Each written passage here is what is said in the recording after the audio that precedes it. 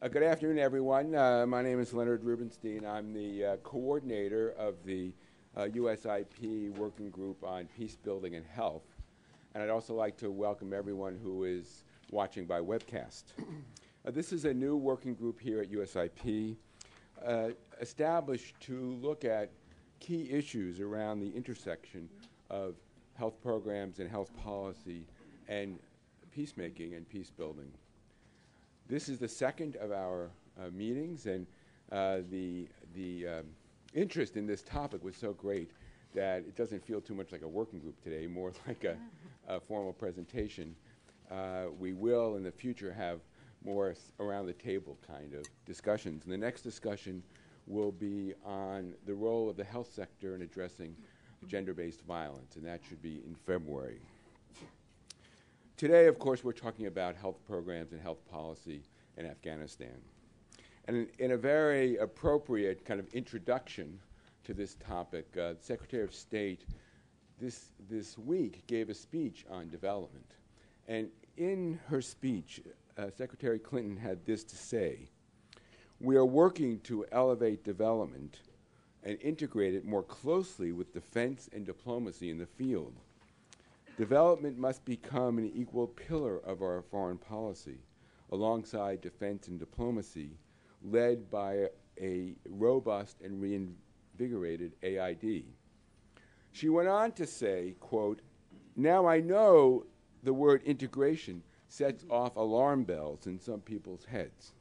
There is a concern that integrating development means diluting it or politicizing it, giving up our long-term development goals to achieve short-term objectives, or handing over more of the work of development to our diplomats or defense experts.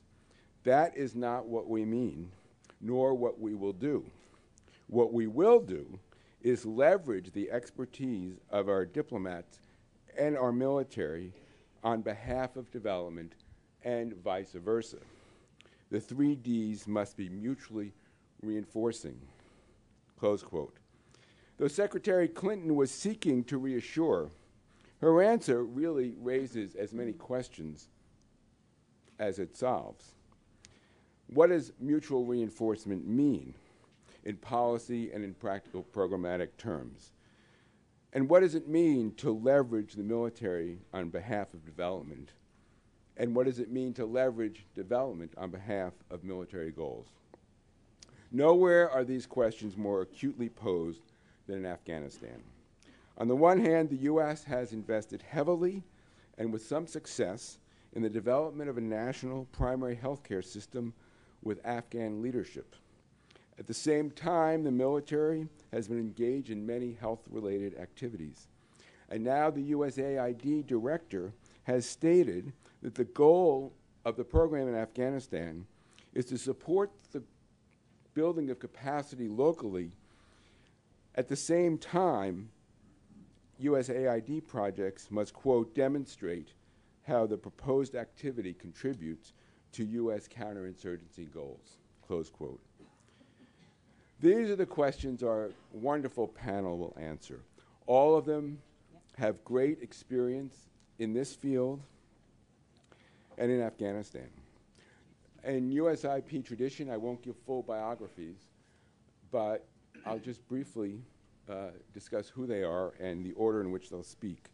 We'll start with Dr. Bill Newbrander, who has spent years as a senior advisor to the Ministry of Public Health in Afghanistan, and he's off for another 2-month stint next week, so we appreciate him being here. Then we'll hear from Dr. Warner Anderson, who has had a distinguished career in civilian and military medicine, has served in Iraq, and is now Director of International Health in the Office of the Assistant Secretary of Defense for Health Affairs. Then we'll hear from Dr. Ann Peterson, who in a previous life was Assistant Administrator of USAID at the very time that global health spending was expanding dramatically, and she was, of course, in charge of global health. And she has also spent a great deal of time doing evaluations of health programs in Afghanistan. And finally, we're privileged to have Sepideh Kabanshad, who is a career Foreign Service officer with many years of experience in Afghanistan and was brought by Ambassador Holbrook to work as a senior development advisor on his staff. So each of the speakers will speak for 15 or 20 minutes, and then we'll have plenty of time for discussion. So we'll start with Bill.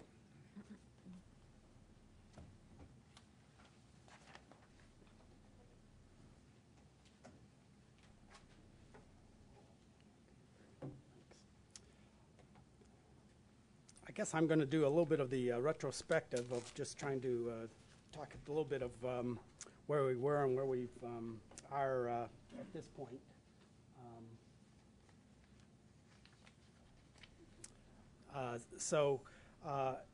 And then talking a little bit about what would be some of the reasons for the success that we've seen in the health sector in Afghanistan, some of the really remarkable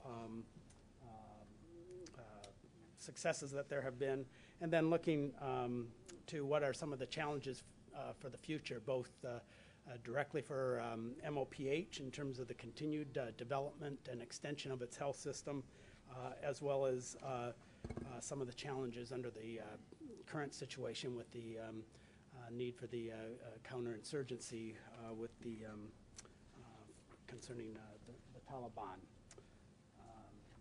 So those will be the things I hope to cover here very quickly.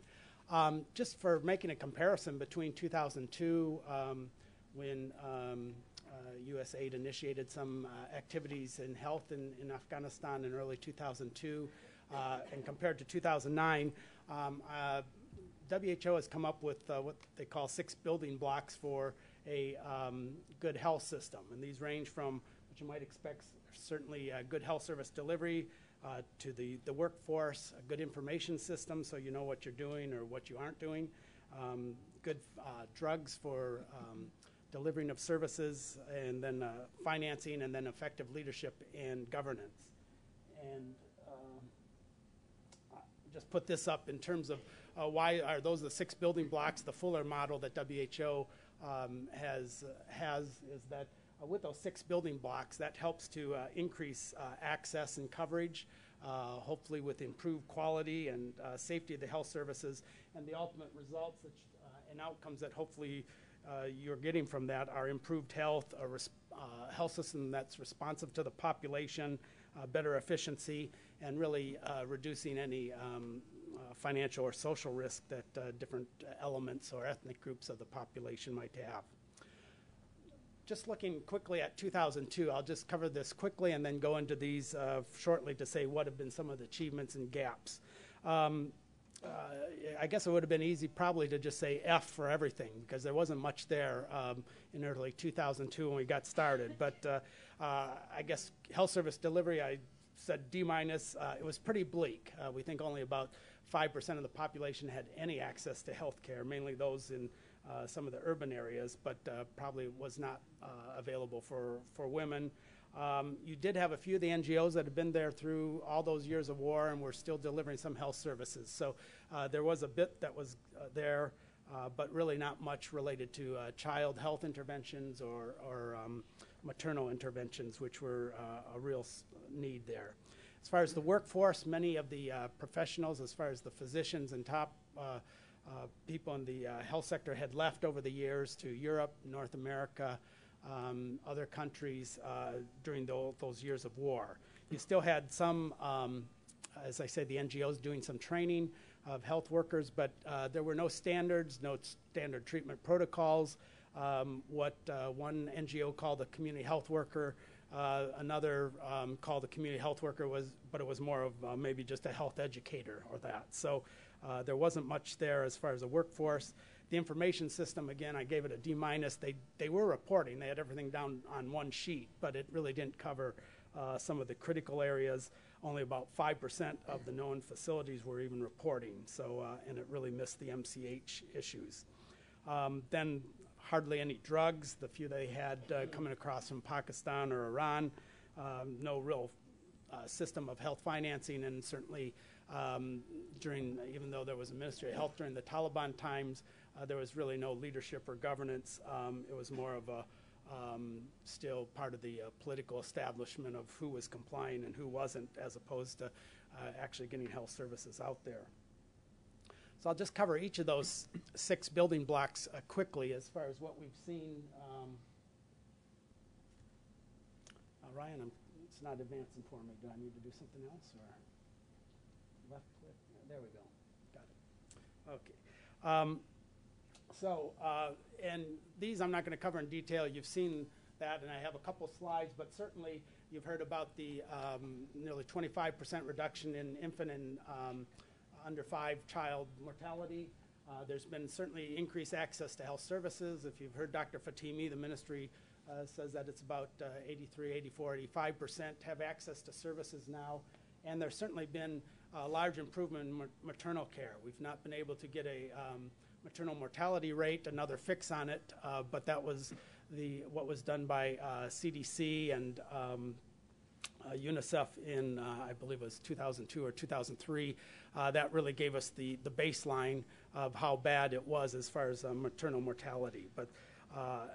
But that's really been improved with, as we'll cover some of the other in terms of the services available and the midwives that have been trained. Some of the gaps that are still there that, so I'm covering a little bit of what we still see right now as far as some of the gaps.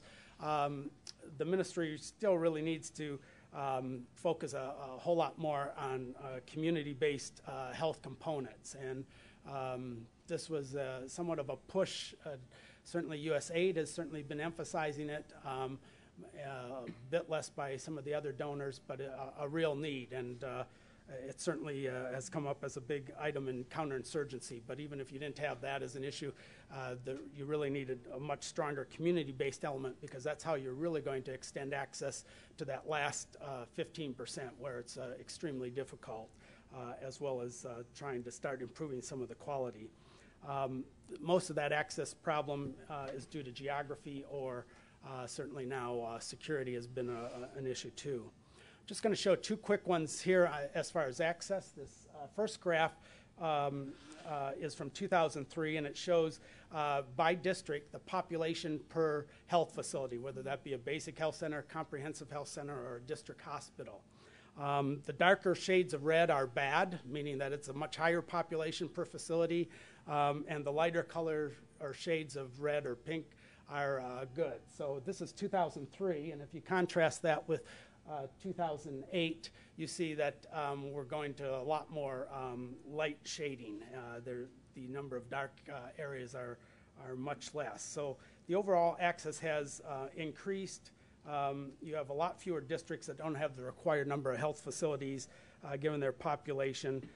And these tend to be, as I said earlier, mainly in the insecure and the areas, as well as very difficult geographical areas.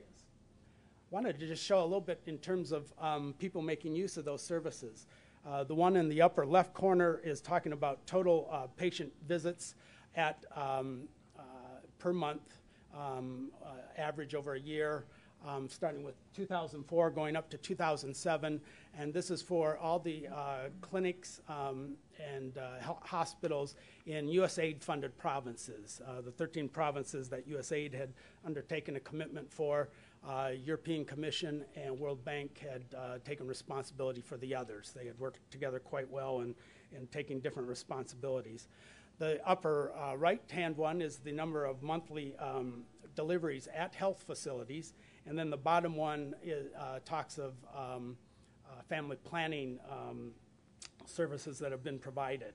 In the upper left and the lower graph, it's very hard to see. There's a yellow line here, which is basically adding up what you have in terms of the dark blue being services provided at health facilities, those being clinics, and the pink being at health posts, which are out in the communities and services provided by community health workers.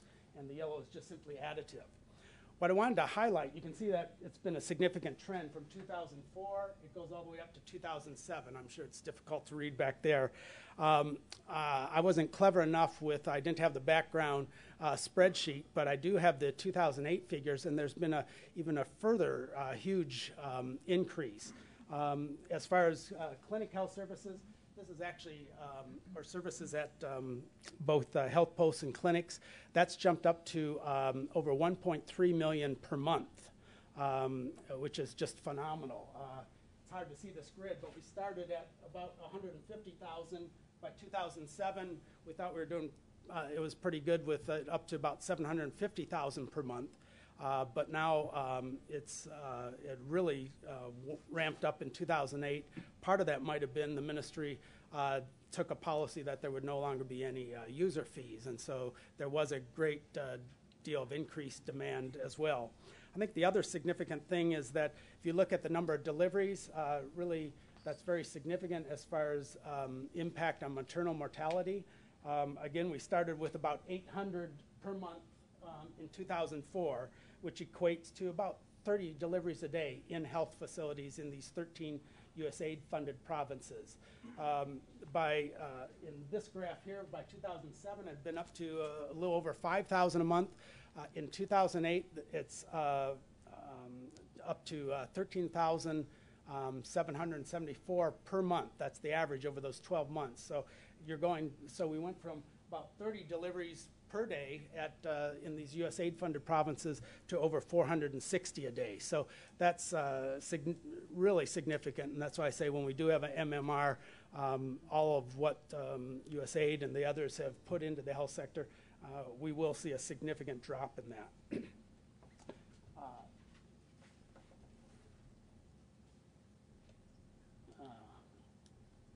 Just trying to go back here, Ryan.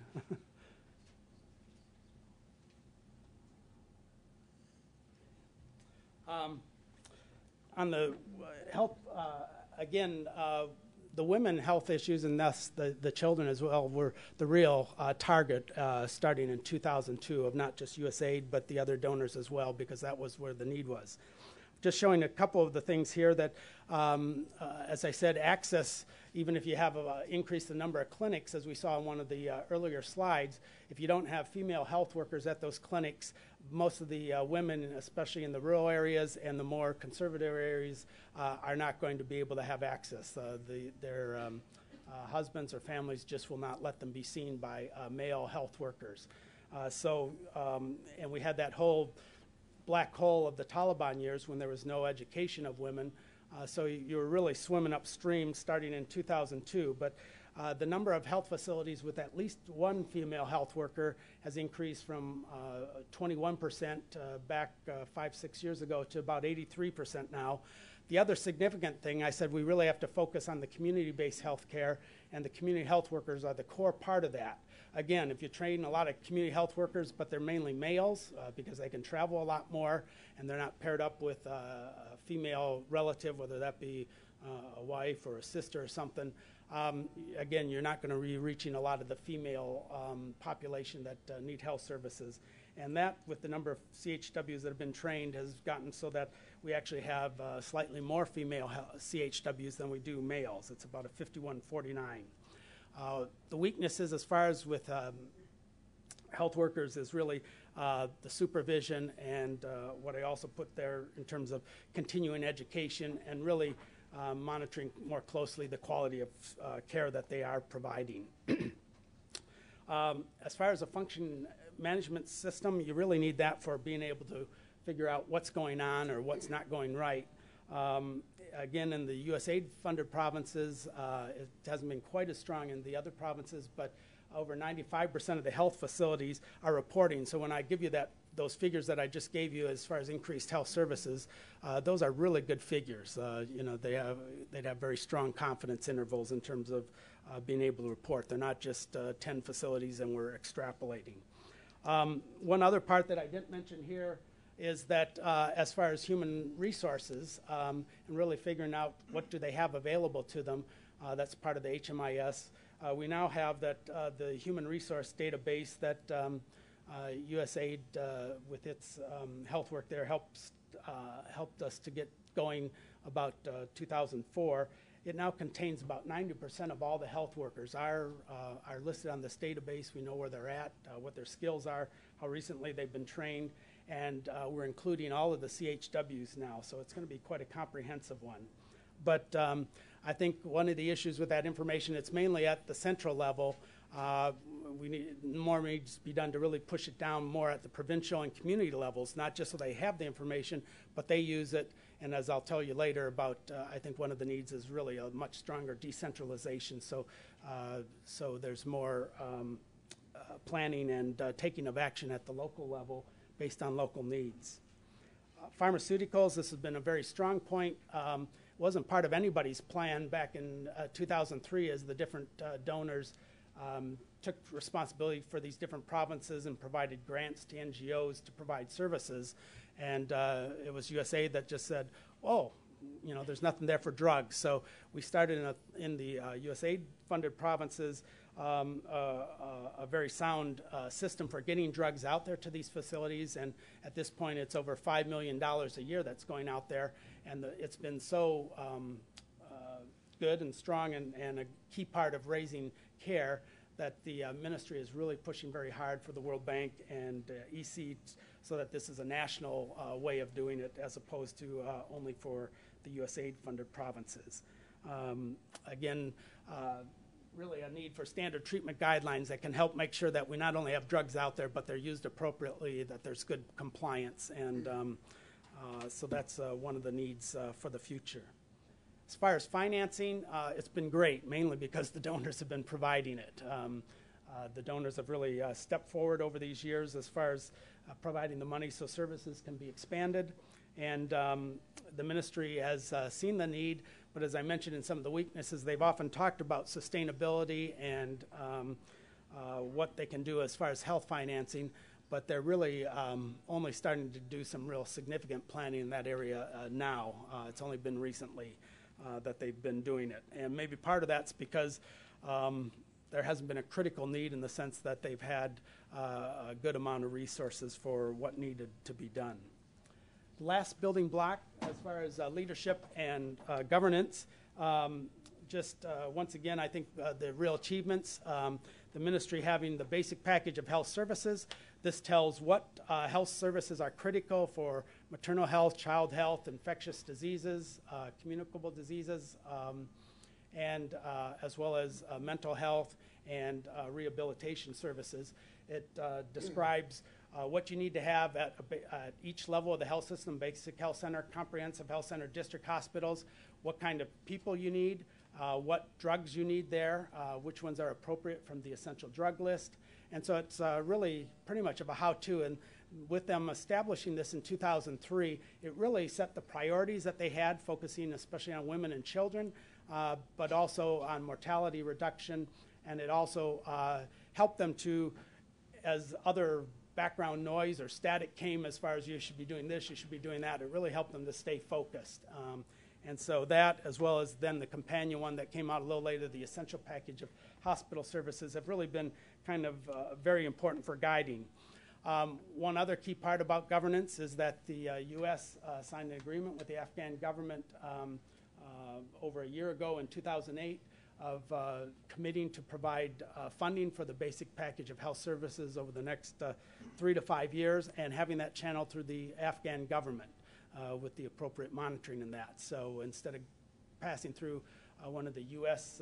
entities, it is going directly to the government, and so that's quite significant. I think it might even be the first time possibly in the world that has been done in a country where USAID is working. As far as the gaps of that, I think with a lot of the success that there's been some loss of focus on mortality reduction. You know, we've reduced the number of infant and under 5 child deaths, and that's been that's good, that's gratifying, but you still have close to 600 kids a day that are dying from causes that really can be prevented, or that they're with appropriate recognition and early treatment, there's no need for them to be dying. So, as far as just then for 2009, I won't go in detail on this. I think you can see, and again, this is Bill Newbrander's report card. It's not an official report card, so it's my assessment, having been there over both those periods. But I think you can see that there's been some real significant gains. There's still some areas, such as health financing, that really need some strengthening there. let me just talk a little bit of why do I think that there's been some of these successes that have happened with the ministry due to USAID support and being a partner with the Ministry of Health. First of all is certainly they had those clear priorities, and the basic package did that. Certainly saving lives was a priority, and having that basic package really has made all the difference in terms of getting the right things done at the right time over these years. I think the second thing I would like to just mention certainly, and I think it's actually the untold story about Afghanistan and what USAID has done there, and that's capacity building. The ambassador's letter in August of 2009 that he sent out to everybody that said we're going to do Afghanization, and he was talking about everything that the U.S. is involved with, whether it be certainly from the military, but certainly in the aid sector. I think I'd have to say, at least my assessment would be that, that USAID could actually say, been there, done that, because in the health sector, because they've done a significant amount. And the capacity development has been across the board. There's been clinical, as I say, there's been this huge increase because of USAID helping them to establish these midwifery schools, and then later a new cadre because of this gap in education of community midwives, which allowed a greater number to be trained out in more of the rural areas for providing attended births in these villages. But it's also been in management and in certainly financial management as well, in terms of the ministry being the grants and contracts management unit of the ministry now being certified by the U.S. government to receive funds. What made the difference in capacity building? I think there's 3 or 4 things. One, in those early years, experienced people were put on the ground. These are people that had experience in other developing countries, that had significant expertise in those areas of building a developing country health system. They were there for extended periods. It wasn't just 2-week visits and then they'd be back 6 months later. That they were living there and on the ground to make it happen. These were people that rolled up their sleeves and were working and mentoring the Afghans, working in their offices, and really making a difference in terms of that. Okay. I think one other factor is they work not only on the public sector, but the private sector, and finally, the donors, certainly USAID and EC and World Banks, aligned with the ministry's priorities. The challenges for the future, I'm not going to go over them again. I think they came out in some of the gaps and challenges that I covered earlier. The one I just point out looks like Dr. Fatimi, who's been the minister for the past 5 years. He was the second minister, was not approved by Parliament last week, and so a new slate of proposed ministers is going to be proposed, I believe, by President Karzai tomorrow. And so, but that's true for any developing country. Whenever there's a change of leadership, it's always we adjust. We work with whoever's there, and working with them. Let me just cover the last 2 things as far as challenges with the counterinsurgency. I think the first point, in case there's any doubt of anybody, the military is necessary. If the Taliban were allowed to be there without basically, I guess you'd say, terrorists running around, you really wouldn't have any sort of development in the country. You'd have chaos and anarchy. And so the military is necessary for health development to go forward, as well as other sectors. Second thing, USAID, these are again my thoughts on going forward with USAID. Certainly, and they've been doing this, so I'm not saying that this is contrary to what they're doing, but where we've had good results, which in many of the provinces that have been for the most part secure, to maintain that and continuing to do that, and USAID is doing that. They're not turning away from them and saying, well, we'll shift to the east and south. Secondly is further capacity building, because that's where you're going to have the long-term results, so continue to do that. And finally, really looking for the effective ways that we can work in these insecure provinces in an effective way, but an appropriate way. The last thing that I have on this slide is just mentioning that at times we only talk about financial resources. Are we diverting finances away from these areas to another? I think more of a concern isn't the finances, which hasn't been an issue so far, but is a concern about whether that could be the case in the future. But I think it's the attention that's given, that if we divert attention and energy to other areas and not continue the work that's been started in the more secure areas, then we run a real risk of sliding backwards somewhat. Last thing, as far as certainly some views in terms of for the military, I guess for the PRTs and that are involved, may be involved in health development, I guess I've basically said that they have a role where we can take advantage of their comparative advantage. The military is very good. I was a medical company commander. We're very good on systems. And so one of the things I've indicated there is that, it's things such as medical maintenance. That's always an issue in developing countries. And the military has a very good system for that, for maintaining medical equipment, repairing it, having parts, having a training facility for making those so that the goods work, because as we often hear, not just in Afghanistan, donors come in, give equipment, and after the first time it breaks, or there's a part that goes, or a bulb that goes, or you don't have the reagents, suddenly it's in the hallway and not used anymore. So they do have resources, and so for capital projects that need to be done, clinics, elements to that, or rehabilitation. In Herat, I think they bought a fair number of ambulances, so those can be quite good. I think where there's real issues, and we've seen some of this at times in the past, not just in the most recent with the counterinsurgency, is when the involvement with the military in terms of health affairs are not coordinated adequately with the Ministry of Health, or they're not public health, or not fully aligned with their priorities, or just taking unilateral action.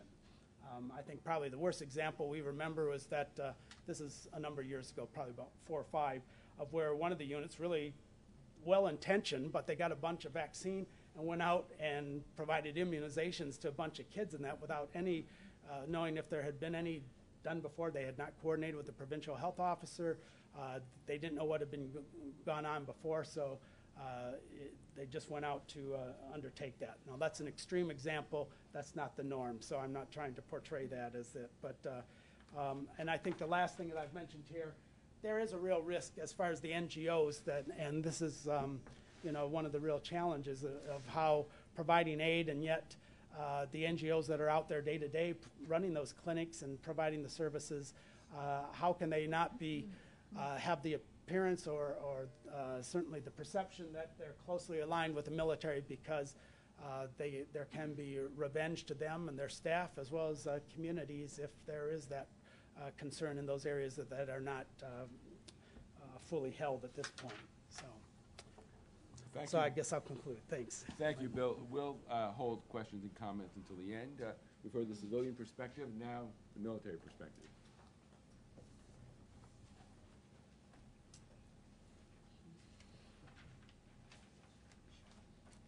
Thanks a lot. I'm bringing my water here because I'm in the middle of a sore throat and a cold right now. So Murphy's Law says that any exacerbation of my illness will occur while I'm at the podium.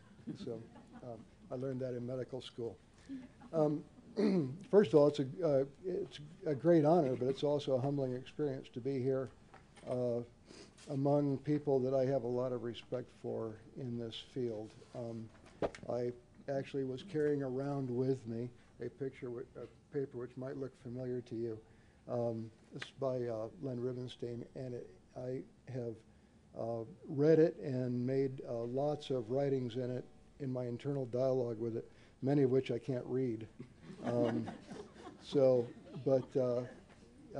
It's very provocative, and although I don't agree with everything in it, that's not the purpose. The purpose is to stimulate discussion and thought. And also, Jean Bonventry is in the back. My greetings to Jean.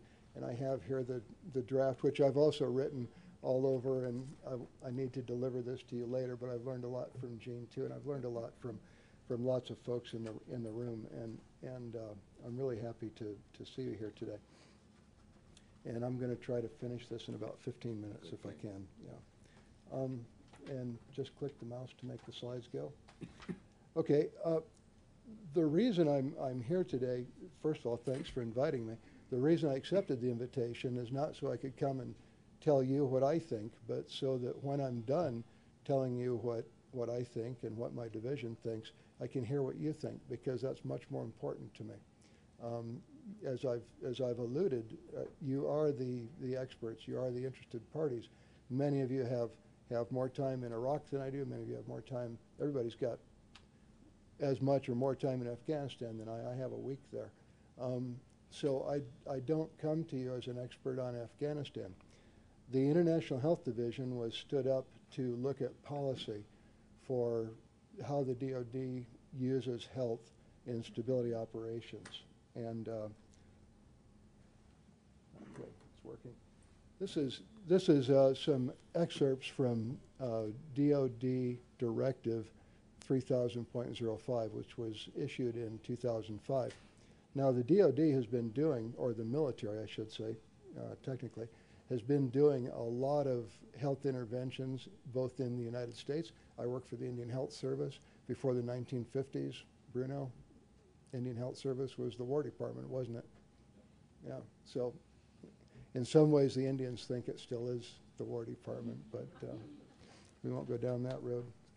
I won't wander off the reservation on that. If you look at the kinds of things here that need to be done, I won't read all this stuff to you, but what I would like to talk about is the common thread for the military health system that is separate from the rest of the military and also is different from, I think, the other agencies. There's a common thread here in what we used to call STRO, which was Stability, Security, Transition, Reconstruction Operations. Now it's all been lumped together under the rubric of Stability Operations, which for some reason the military has decided to call Stab Ops. And as an emergency physician, I'm not entirely comfortable with that term, but I have to live with the glossary they give me. But if you look at stability operations, or Stab Ops, if you look at stability operations and you look at humanitarian assistance, which we define as emergency kinds of stuff, it's not the Oslo kind of stuff, and then you look at counterinsurgency, there's a common thread there for the military health system. And in order to understand the importance of this, you need to understand that the military health system was not set up to take care of host nation civilians. The military health system was set up to take care of military personnel. And then, oh, by the way, we've got Geneva Conventions, so we also have to take care of host nation civilians that wander into the line of fire or happen to be in that compound when we drop a predator on it or something like that. So we wind up with them. And in fact, when I was a patient of a combat support hospital, there were 2 Americans in the ward that I was in, and there were, I think, if I remember right, about 9 Iraqis. This is in 2003 during the invasion. And of those 9 Iraqis, 2 were enemy prisoners of war, and 3 were children, toddlers, really young children. So that's what the patient mix turned out to be. And we're required by law to take care of those people, and ethically, I might add. The other place where we run into this is that if we're an occupying power, we as a government, now I'm talking we U.S. government, and other governments who are occupying powers are required to provide essential services, the life and death services. So there are places where we, being the U.S. government, are going to have to do that. And sometimes the DoD, especially when the bullets are flying, is the only agency that can do that. But if you look at stability operations, humanitarian assistance, and counterinsurgency, you find that the common thread with the military health system is that by design, by nature, we then interact with the host nation civilians on purpose, not because they wandered into the line of fire, not because we broke the country and now all of a sudden we own it for a little while till we can get out of there, but because on purpose we're going there to do this stuff. And we don't have a good doctrine on that. We don't have the doctrine right now. That's sort of what my job is to put together a division that can do that. And I think we're making some progress there. So any conceptions that you have about what the military was doing a year ago are pretty much obsolete now. And indeed, any assumptions that you or I have about what we're doing now will be obsolete at the end of this talk, because I guarantee you that based on the feedback, we're going to change where we're going with policy. So these things are important. On the next slide, oops, did I go backwards using this one? Previous. Okay. There's a little political incorrectness here, and God forbid that I should be politically incorrect. So where it says medical, use your word finder and please put in health in your own minds. But the military tends to use medical and health interchangeably. There are a number of different kinds of things that the military health system does with regards to health in interacting with host nation infrastructure, health infrastructure, and host nation civilians. So I won't belabor that slide, and I also won't belabor this slide.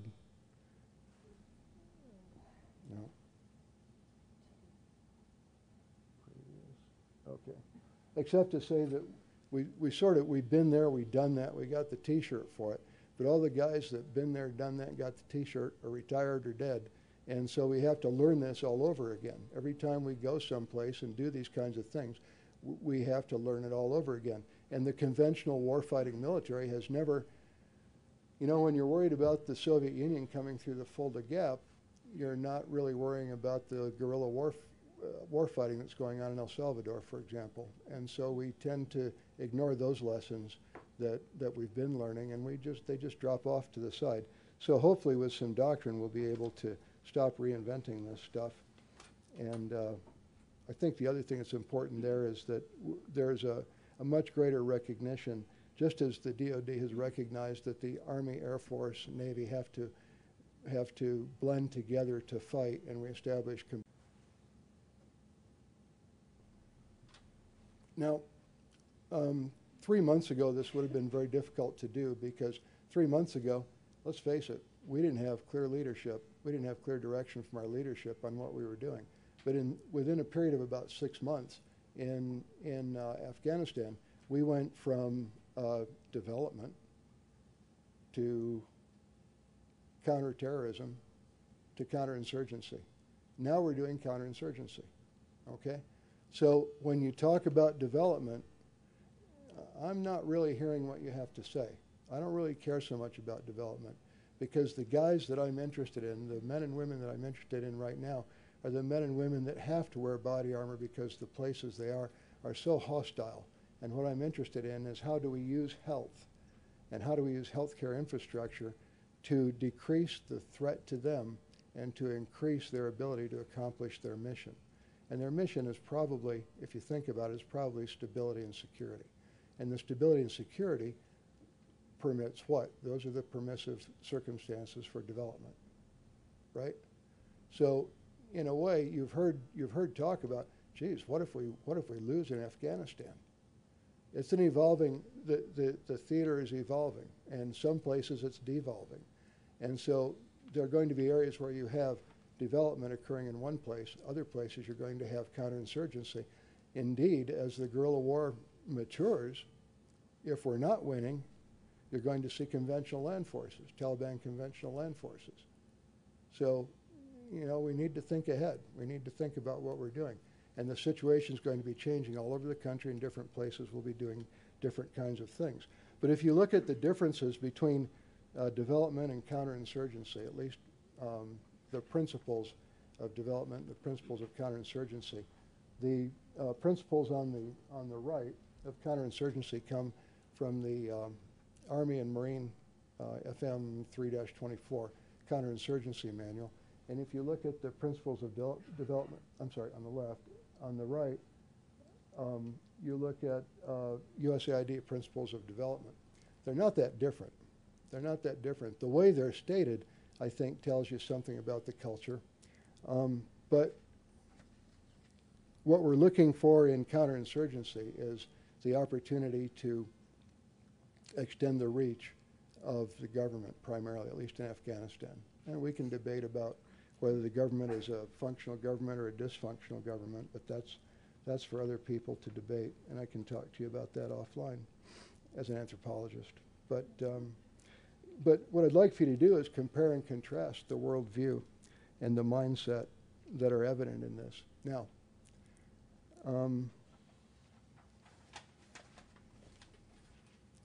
where DOD is doing counterinsurgency, who's the lead?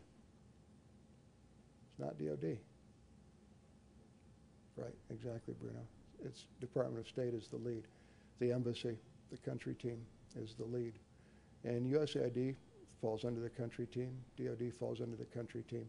So the State Department has to lead us in the counterinsurgency. And the reason for that is that a counterinsurgency is described as being primarily political. I think that's because we're used to a political process. I would say that counterinsurgency is primarily a sociocultural issue.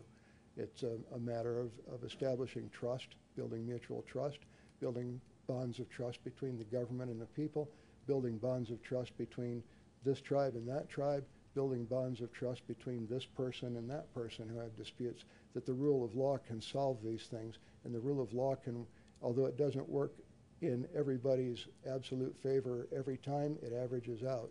And it keeps us from going out and shooting each other over property disputes, things like that. Now, the U.S. has some military capabilities in counterinsurgency. And right here are the medical units. Anybody know how many medical personnel we have? I don't, but I think it's like 114,000. Isn't it, Patrick? It's like a lot. It's yeah, counting reservists. We have a huge medical capacity. One of the problems is we don't have training. These folks are trained to provide care to soldiers and sailors and airmen and Marines that are shot or that, you know, drive into a ditch or something. But they're not trained to take care of host nation civilians. They're not trained very well to interact with host nation health infrastructure. And we're moving to change that through the Medical Stability Operations course that we're developing curriculum for. Hopefully eventually all medical personnel from DOD who go downrange, whether it's to Afghanistan or elsewhere, will be getting some instruction on those kinds of things. But we're not there yet. We understand that. Now, the Army Marine Field Manual has the preferred division of labor. And if you look at this, it says it's always preferred for civilians to perform civilian tasks. There are many U.S. agencies and civilian IGOs with more expertise, et cetera, et cetera, et cetera, et cetera, et cetera, et cetera. Hence, the preferred or ideal division of labor is frequently unattainable. That's the bottom line on the preferred division of labor. We want to be led in counterinsurgency. We want State Department to lead us in that. When it comes to development, we want USAID to lead us in that. But sometimes when you're like I was, and I think probably even like Bruno was, when you're out there in the middle of the streets and the bullets are flying, the reason you're there is because only DOD will be there, although ironically we're both public health service, but nevertheless speaking for DOD. Now, I put a note to myself here. I don't want this next thing I'm going to say to get out to Al-Qaeda or Taliban. So if there are any Taliban or Al-Qaeda in the room, please leave for a moment and then you can come back in. If you want to cripple the United States government, I think all you have to do is ask this question. What agency in the U.S. government is responsible for blank? And the U.S. government will be incapable of performing that function for the next, ungodly amount of time, because there'll be acrimony and recriminations and all kinds of discussion about that. And I suppose unless it worked out real well, and then there'll be a lot of people arguing over taking the credit. But I think we're coming to the point where we're getting over that. And the reason I can say that is because I have so many friends here in the room from the other agencies. So the realistic division of labor is that if I'm the guy who's out there in body armor wearing a colonel's insignia, and there are kids with sores all over their faces, or there's an outbreak of malaria or something like that, then I'm the guy who has to decide whether to spray the malaria or give everybody Neosporin or bacitracin or whatever we're going to do for those problems. And later on, somebody else is going to come along and say, you know what, you made the government look bad when you did that. And I'm going to say, yeah, well, that sucks, but that's life. And so we have to live in the real world. We have to live not just in the real world of DC, but we have to live in the real world of operations. And that's one of my take-home messages.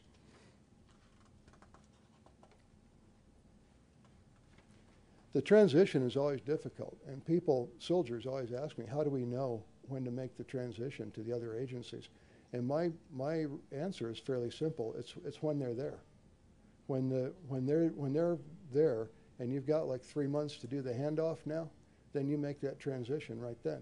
But you can't transition to somebody who's not there. You can't transition to somebody who's loggered up at an FOB if you're out in the field. You can't transition your operation in Helmand or Herat or somewhere. You can't transition that to somebody who doesn't leave Kabul. So the transition is going to require some culture change. I want to say that as an anthropologist, I'll say, this is no surprise to any of the bureaucrats here, that the U.S. government has been criticized for trying to solve problems by throwing money at them. So whenever we have a problem, what do? We throw money at it. We got a health care problem, we throw money at it. God forbid we should get people to quit smoking. No, we're going to throw money at the health care problem. This is not, believe me, this is not a partisan talk. This is a cultural talk. If we have a problem with gangs, we throw money at it. But I'm not sure we have effective interventions for those things. And we've been criticized in Iraq for throwing $50 billion worth of money at problems that never got solved. Now, Secretary Gates, and this is probably where and we're being webcast, thank you very much. This is probably where I lose my job. But it's been fun. Secretary Gates has been very, very forthcoming in pointing out that USAID is under-resourced, under-financed, and understaffed. And so is State Department. And I think there's little to argue with about that. The question I have as an anthropologist is that can those things be solved by throwing money at them, or does it require a culture change? Do we have to go back to our Vietnam era where we had USAID in the field with us, working alongside us, so that as it was with Public Health Service, one time I told a guy wearing a uniform to get his Beretta and cover that sector of fire, and he said, I'm Public Health Service. And I said, well, we'll talk about that when we get back to the team house. For right now, you cover that sector of fire. And that's the kind of presence we need downrange with State Department and with USAID, and dare I say it, with Public Health Service and the Health and Human Services. And until we get that, all of the interagency talk, a lot of it's going to be moot. I'm running out of time. Let me just run through a couple topics really quickly. This is where this is the mess that is command and control in Afghanistan right now. This is the mess that is command and control. Most of you can, not everybody can see it. In case you're not familiar with it, who's the boss? Who's the boss? Who's the final arbiter of what's going to be done? And this is what, late last night when I was reviewing my slides, I came up with the Anderson Complexity Index. And you take the number of nations involved in an effort and you multiply it by the number of agencies that are involved in that effort, and you wind up with problems in languages, interpreters, national systems of reporting and accounting, international systems like the United Nations, World Bank, when it comes to reporting and accounting, organizational systems, ethical and cultural norms, variations and assumptions. It really, this organization is set up for failure. And I think that as DOD is all about unity of command. And I think that we need to get some unity of command out of this. This is another slide. This was put together by an Air Force colonel. And as an anthropologist, I'll tell you this is typical of Air Force colonels. And if Don Thompson disagrees with me, I'll show you one of his slides I saw about a year ago. But this is C. Stickett These are all things that Joe Anderson over there now told me that CSTIC is involved in. And if you look at them, Ministry of Public Health, World Health Organization, the PRTs, National Police, National Army, ISAF, Ministry of Higher Education with the Kabul Medical University curriculum, and unfortunately USAID has pretty little ellipse right there, and I think that should be a lot bigger. But that's just what CSTIC is involved in, and that's too complex. It's too many moving parts. It's just not going to work. Let's just be honest about this stuff. It's just not going to work. We need a top-down and a bottom-up revision of how we're doing this, how we're fighting this counterinsurgency. I think I'm just going to go to my last slide now, which is to show you in anthropological terms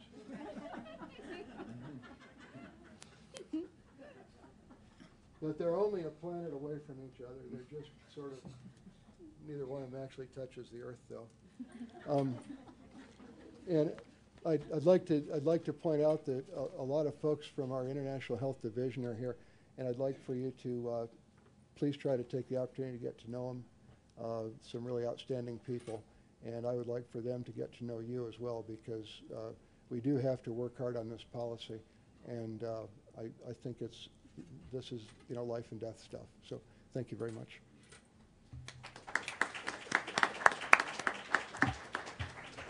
Thank you, Butch. Now we'll have an outside perspective of someone who has looked at the programs with a great deal of experience, Ann Peterson. Oh, thank you so much. It is an honor to be here. I don't know if I actually qualify as an outside perspective because, in fact, certainly have AID background. I've worked with DOD and HHS, so, perhaps it's the cross-cutting, and that's actually what I'm hoping to bring to you today. I was privileged to be able to go to Afghanistan and try and get a broad look at what it was going on from the U.S. government perspective, not from the Afghan government perspective alone, not from a single agency perspective alone, but to look very broadly. It was commissioned by USAID, thank you USAID, but it was very, very important in what we were doing that we had a steering committee that included HHS, USAID, Department of Defense, and Department of State. So we were answerable to everybody, and we really tried to stay objective. The goal, let's see if I can move this thing forward. No. One more time. There we go. Was to be able to, thank you. To look at what the U.S. government writ large was doing in Afghanistan, to look for how the different agencies were coordinating with one another, the programmatic coordination as well as the communication around it, and how they were aligned with the Afghan priorities. Both of our previous speakers talked about the importance of supporting the Afghan government and legitimizing the Afghan government, and we were to look at, is that really happening or is it not really happening? As we went, there we go, it is clear that every agency that's involved in a country has their own specific mandates. USAID is a development agency. DOD has security as its main focus, and we have Department of State for diplomacy and HHS for health and communicable disease control. As we were going, it was also the time that Afghanistan was rising again in importance, and Holbrook's white paper was coming out. So beginning to look at what are the overarching U.S. government policies and how would specific agency mandates fall into that. So as we went forward, and I know Sapita is going to talk lots more about the policy things, it really became clear to us that what we needed to look at was not just what was U.S. government doing to promote improvements in health and having a health goal, but also where were we relative to COIN? Was it possible to have smart power? The picture here on the left, or on the right, was actually from a visit I made in 2004 out into Herat district, and we were with a group of Muslim men, and they gave this story about the programs even then that were happening in Afghanistan. saying their women were no longer dying in childbirth, their children were no longer sick, and they saw it as part of the peace dividend. So this was their words, that because there was peace, they were able to have these health programs that were changing the lives of their family. So for our team, this idea that you could have dual goals at least seemed possible. The question is, were we as a U.S. government really promoting it, or was that not happening? It was just wishful thinking. Bill did a lovely job talking about the health situation. I will only pick out some of the highlights. Situation was bad when the Taliban left. I think in all my years of working in public health, that this piece, the development of the basic package of health service and the EPHS, the focus that Afghanistan took in the reconstruction is really key. It's not singularly unique, but it's not very usual, and I think it was really, really important. And while USAID was instrumental in this, it was also very strongly part of the Ministry of Health, Ministry of Public Health, and the Minister of Health saying, this is what we want to do in rebuilding our country. And I think that's a strong part of why there has been so much success in rebuilding Afghanistan in ways that I haven't seen in many, many other countries. And again, Bill showed you most of that. I just want to say, yes, when we went, we truly not only saw the data that shows that the health is improving, but in fact, the stories from people, everyone is acknowledging that in fact, there is huge progress in the health of the people. So of our dual goals, we know we're making some progress. We still have to measure maternal mortality, but we know we're making progress. The other, and let's see if I can get myself back one slide. Yep. Go back up for me, thank you. One more, right there. This was the other very fascinating, and I mean, how does one measure contribution to coin? I don't know. I think we need to work on indicators, but this was a quote that we heard from an Afghan as we were going around, and then we tested it with a number of different audiences. The Ministry of Public Health is the only ministry that does not have a shadow Taliban counterpart. Ooh, isn't that interesting? What does that mean both about the functioning of the Ministry of Public Health? Why do other ministries have shadow counterparts? There's a justice system that the Taliban runs, there's education systems. What does it mean that the Ministry of Health doesn't have that equivalent shadow Taliban counterpart? And is that part of a contribution to a coin strategy? And is it just happenstance? Or is it something that we can think about, learn, and maybe move forward in the future? The key on the health progress is that when I talk to the Minister of Health, Fatemeh, who is now gone, the Deputy Minister, and many others, they will acknowledge that, in fact, it's the three donor agencies, USAID, World Bank, and EC, that have worked through the BPHS, who have made this possible for them. So the combined focus and then the agencies that have allowed them to implement that progress. There we go. I won't go very deep into what we found for each of the different agencies, but we did specifically look at each one of the major agencies, did this absolutely massive table of all the different programs they had, how those programs contributed to health goals, contributed to the Afghan national priorities, and how it contributed to the U.S. government priorities, and just did a cross-tabulation. Are we going where we should be going? It was interesting and important to outline exactly what each of the agencies did and who they are, because in fact one of the key findings was the agencies didn't know one another. So we had folks from DOD who said 10 months into their 12-month time, they actually found out AID was there, and they began to learn what AID did and realized there was a resource they did not know about. Now that's a year old, and I am sure it's getting better. But the description of who the different agencies are is in fact a transforming piece of information for them. So in Afghanistan, USAID has been one of the big players since 2002, has been instrumental in much of the BPHS and EPHS. I will add a special note on the health systems that Bill pointed out. And that is, as I looked at it from a very high level, and especially keeping the two goals in mind, it is clear that having a really vibrant health management information system, doesn't that sound boring? Data, numbers, reporting people getting sick.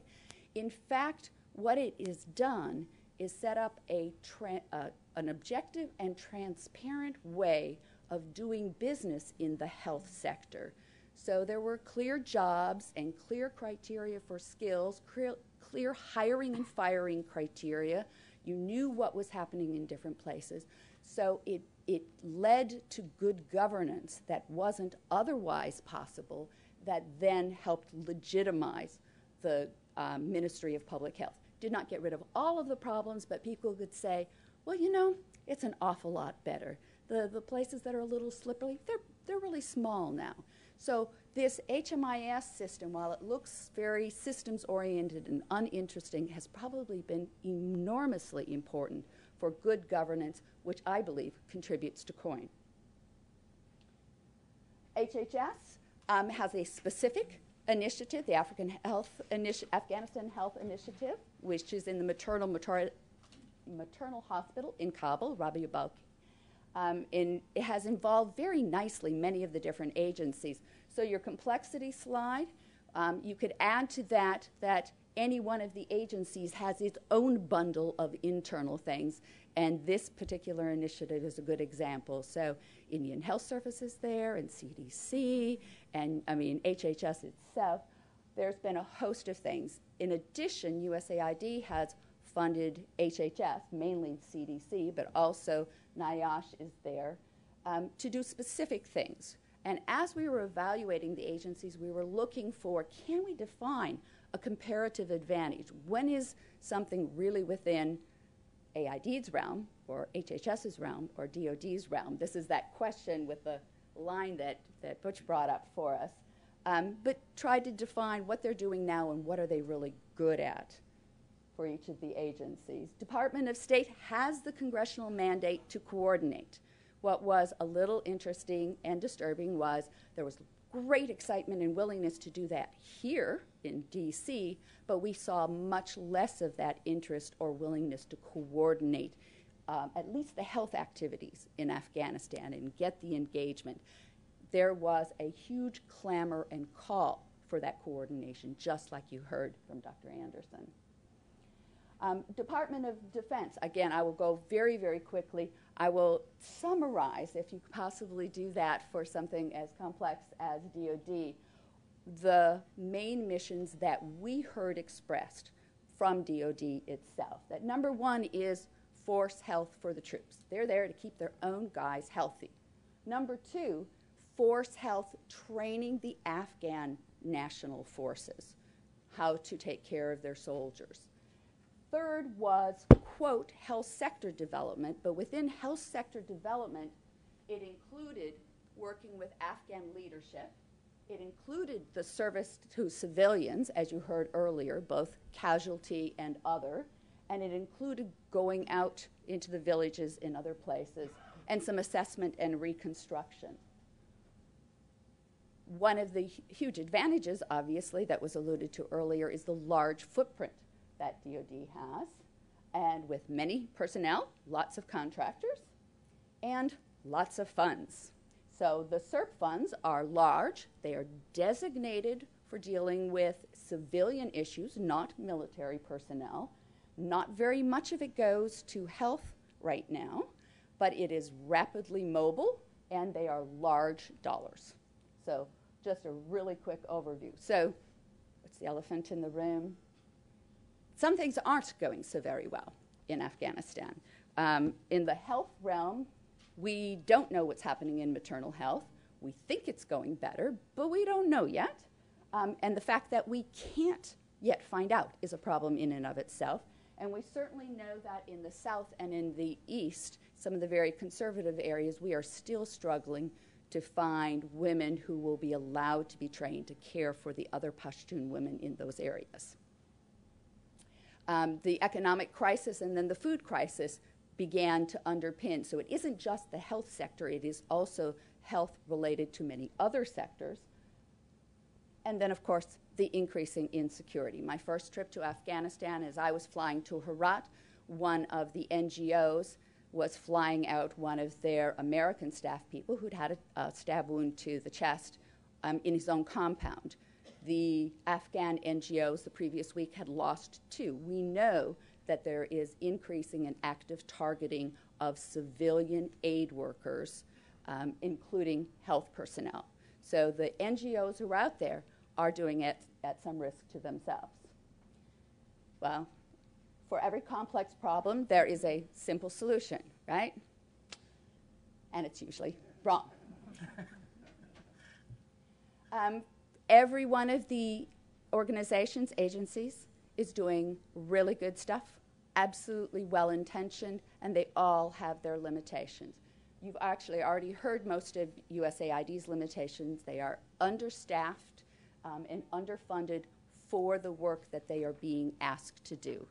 And as we talk with DOD, and I heard exactly what Dr. Anderson said, we want AID to guide us in the development programs, but frankly, there's not enough people. There's a huge footprint for DOD, and now they know AID exists, and they're asking for exactly the kind of information USAID has, and there are not enough people to be rapidly responsive, especially with a huge number of very fast-moving, flexible CERP funds.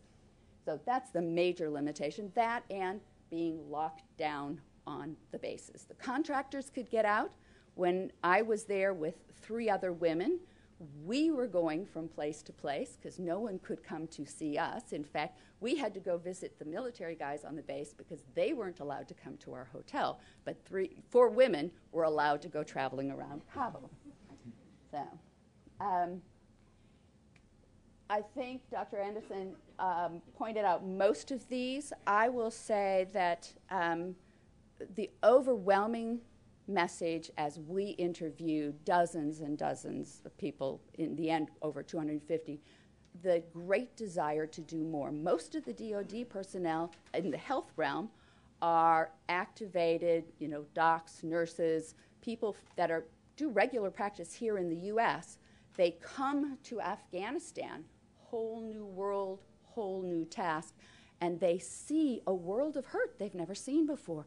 And the desire to do something and make a difference is huge. And they start doing their very, very best, and about halfway into their time, they realize it's not going very well. So the level of distress that we heard from especially the DOD personnel who are wanting to do the right thing and don't know what it is or how to do it better was actually quite overwhelming. To, at least for my own stereotypes, I never expected to be in a room with 30 macho military guys and have them in cheers because of the distress that they were feeling in the disconnect between what they were asked to do and the skills that they had to bring to bear to it. Okay, I'm locked down again. It really wants to stay on that slide. There. Back one. Again, the throwing money at Iraq. We heard this a number of times, but I think more important wasn't just the throwing money at a problem, it was the short time frames for action. There was the desire to do something visible and immediate, but there were overarching goals, but not strategic long-term goals, and there wasn't any follow-up. CERP funds were the commander's emergency response, and he needed to spend it while he was there, and then he was gone. So there wasn't a mechanism for looking, that money that was spent this year, what was the impact the next year, the next year, the next year? And we, as we went around, certainly the NGOs would talk about the huge military presence. We traveled in the military vehicles in Ghazni, armed and uniformed soldiers going in to the hospitals where Afghan women are lying in beds. The cultural issues of that interface is very difficult.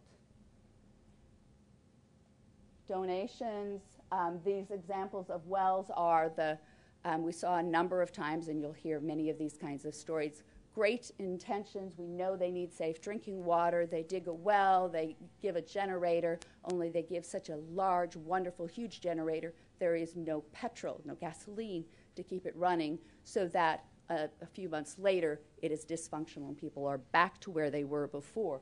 But there's an important point for that one, and that is in the work that people are doing. Afghanistan started in very, very bad shape in 2002. And we've all been working very hard to do better and improve what's going on. And so there has been huge gain. And in many of the parts of the world that I work in, people will go, yes, we're making great progress. And you heard that today. What I saw, and I was not expecting it in Afghanistan, was that that gain is real, but in our promises and in the things that we are doing, we have actually led them to believe in the communities at the highest level and also at the small village level that they were going to get something more than this, more than actually got delivered. And so what you have then is a gap between what was delivered and what they were expecting. And so instead of having the rejoicing of the gains, which are real, you actually have the dissatisfaction of unmet expectations. And this has happened when clinics have been overbuilt, when the technology that's been brought in isn't appropriate and can't be sustained. The underestimates of the population, I mean, that sounds like a minor thing. But in fact, if you look at Afghanistan, the parts of Afghanistan that are growing the fastest, highest reproductive rate, are in the south and the east. The BPHS and the EPHS are based on population estimates that happened previously. They map out the amount of services, the amount of drugs based on the population, and then when you deliver it across the country, now a number of years later, you have too little going to the south. You have Gore province with stockloads of pharmaceuticals in their back cupboard, and in the south, where we are most concerned about the conflict and the insurgency, is exactly where people have been promised services, staff, medicines, and it's in short supply. And part of it is we just don't have accurate estimates of population and a flexible enough system to say, aha, we need to rejigger and resupply the places based on the population. This is in itself a simple and easy thing to flex and begin to address it on a population basis. Now, is it possible? That's actually going to take some systems issues, or a census, which again, like maternal mortality, has been planned and hasn't happened because of conflict. So small issues can in fact be both difficult and transforming. Unrealized expectations can cause harm not only in the U.S. government to Afghanistan relationships, but also on the legitimizing the government of Afghanistan. Just a few notable quotes from all of the people that we talked to. We didn't really know what USAID did. The complexity is an obstacle made worse by turnover. There should be some kind of mapping to guide new staff. Turnover kept coming up because people were learning actively, but then they were gone. Or they built a relationship, and then they were gone. The DoD wants USA and civilian agencies to tell them what to do, but they're too few, too slow. Oh, and the Ministry of Health, please give us just one U.S. government person to talk to, or one committee, somebody, just not everybody. So with some really interesting pieces. Then we realized that, in fact, some simple frames would help the different agencies begin to think about what can they do in different parts of Afghanistan, because the other elephant in the room, of course, is the conflict zones. What you can do in Herat is not the same as what you can do in Helmand. But how do you know what you can do? And as Dr. Anderson said, how do you make the transitions? How do you know when to do the transitions? So we began to talk with the Afghans themselves about what kinds of triggers would let you know you could move to the next stage. How do you begin the work in the conflict zones so they are planned to opportunistically, find an opportunity to do training and take that so that you have the staff and the people during those small moments when something allows you to do it. In sort of the final pieces is the time is really now. Distress is high, and compared to a couple years ago where the agencies, both culturally and by policy, were not working together, the agencies now want to work together. They are ready, they're willing, they're actually champing at the bit to find ways to do that, and to coordinate both programmatically and in communications. They need to know who each other are. I loved the slide that essentially laid out the same kind of principles, but in the different languages of the agencies, because that is very, very real. That they speak sometimes exactly the same thing, but in different words, and they don't even realize they're saying the same thing to one another.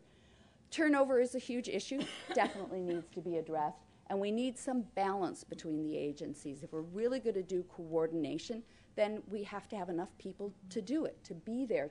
It's a manpower issue for each of them, and there needs to be a lead U.S. government coordinating mechanism and an agency. On the programming front, clear goals.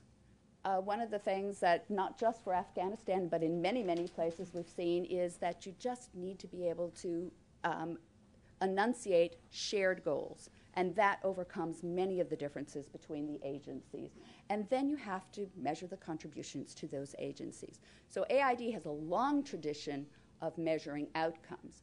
As HHS has started on their Afghanistan Health Initiative, they've been tracking things, and in fact it's been very eye-opening and instrumental when they started to look at what was happening with outcomes and allowed them to go back and do some quick reconstruction on their programs to improve them. But you've got to look, or you won't do it right.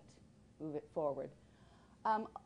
There's lots of controversy on what lane DoD should be in and what it should be doing, but if DoD is going to continue to do the kind of development, they need the capacity for their own people. There's a very strong ethos of, I won't say, perfection isn't the right word, but if you're going to do it well, or you're going to do something for DoD, you should be doing it really, really well. And yet, in this particular area, people are out there without the capacity to do what they really need. And do no harm. We talk about that all the time in public health.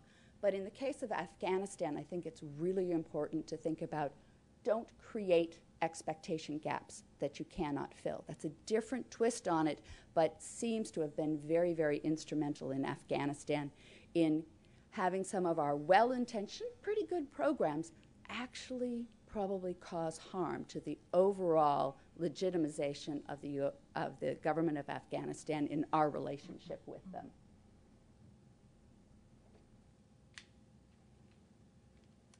Okay, one more. I think we're almost done.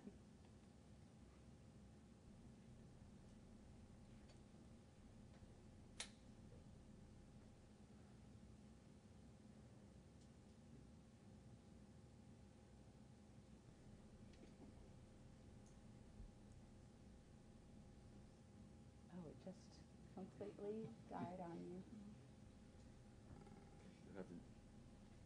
There we go.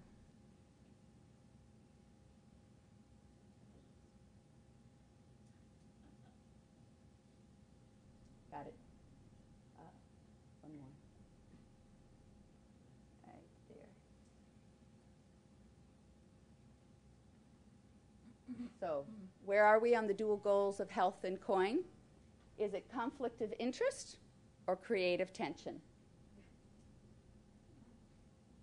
The big footprint has big potential. DoD is here to stay, sometimes when I say that. Thank you. Thank you, Anne. Before we hear from Sepa, she's going to give us all the answers about what the policy of course, that's is as a base on all that. But these have been terrific presentations, and I'm sure you have questions. So I'd like to find out if we could. Is Ryan? Oh, you are. If we can have the room for another 15 minutes after 3:30, so we can get questions. Thank you, sir. If you could all stay. Good afternoon, everyone. It's really great to be here, although I have to say I feel at a disadvantage speaking after all these great presentations, and as I'm sure you can see from the two little letters at the behind my name, I'm not a health expert.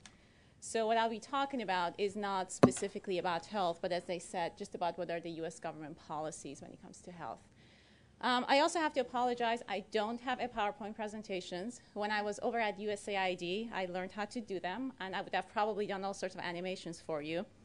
But sitting over at State, they're not as enamored with PowerPoints. And as was described before, you know, they talk about DODs from Mars and USAIDs from Venus. I'm not quite sure where State Department falls into that. But, you know, I'm learning. I'm managing. Len started with a couple of quotes from the Secretary's speech a couple of days ago. And I would like to follow up on that and talk about another quote that she gave during that day, because apparently there were a lot of really great quotes of part of her presentation. One of the things she said is, whether it's to improve long-term security in places torn apart by conflict like Afghanistan, or to further progress in countries that are on their way to becoming regional anchors of stability, we pursue development for the same reasons: to improve lives, fight poverty, expand rights and opportunities, strengthen communities, and secure democratic institutions and governance. And in doing so, advance global stability, improve our own security, and project our values and leadership in the world. And I think this is really a perfect time to be having this discussion, given that it is 2 days after the Secretary spoke about you know, what she saw as as development in the 21st century, and the day after the new USAID administrator, Dr. Rajiv Shah, was sworn in, because the speech that he gave also really touched upon a lot of these issues. You know, what are we doing in terms of development? Why are we doing it? What is our role? And there's a lot of you know, there's a lot of principles that they've talked about, which then takes me to the question that was asked of this panel, and as the invitation went out, which was, what are the goals for and implications of U.S. health initiatives in Afghanistan? Is it to address health needs of a suffering population, for state capacity building, or to support counterinsurgency? And as Anne said, for every complex problem, there's a simple solution. I'm here to provide you with a simple solution. And my answer to that is yes. It is all of those. And of course, there is a longer answer, which I'm going to talk about a little bit. And I won't speak very long, because you know, you've heard a lot, and I know you all have a lot of questions that you've been holding for the past hour and a half, and I know you want to get those out. But the way I want to present that to you, what are the goals of our health programs in Afghanistan, frankly, are not just the goals of our health programs. These are the goals of a lot of our development assistance, of our civilian assistance in Afghanistan. And I've put them under 4 categories.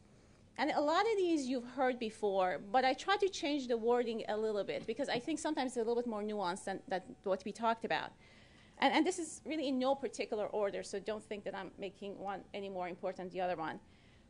The first one is contribution to sustained stability.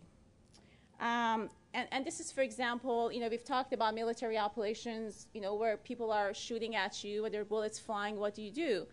And this is really what we're talking about. And I did not say to provide stability, but I said to contribute to a sustained stability. And I would really like to have a discussion about that actually at the question and answer period, because I think those are different things. And the question that also, and the question I would actually propose to that in terms of, you know, what do you do when there's a lot of great need and there are bullets flying? My question would be, what actually really does need to get done in that situation? There's a lot of needs. There's a lot of things you could do. But when there is this insecure, unstable situation, what is it that you actually have to get done as a first order of business? The second one is improving the capacity of the Afghan government institutions and the Afghan government. And again, I did not say capacity building. What I said is improving the capacity, because what we very often forget in many, many countries, but specifically in Afghanistan, because the level of capacity, the base is so low, we forget that there's actually something there, and there is something to build upon, and there's a culture there, there is a way of doing things that you really do need to take into consideration, and you work off of that. And a great example of this is actually the Ministry of Public Health. It is amazing that the ministry is already receiving funds directly from the U.S. government. And they're managing to hire and contract the NGOs themselves. We were doing this through an implementer, and now we're no longer doing that. And that goes to show that there actually really is a lot there. I mean, obviously it takes leadership from the ministry. It takes a lot of work. It takes a lot of improving capacity that we've done in the past several years. But again, we were working off of some kind of a base. And the third one that is very related to improving the capacity is building of governance. And I think several people talked about that. Because again, the issue is, if the government institutions can actually do the work themselves, that does improve governance. And we always talk about connecting the people to their government, and I think to that some extent that leads into that. And then finally is the long-term engagement and partnership with the Afghan people.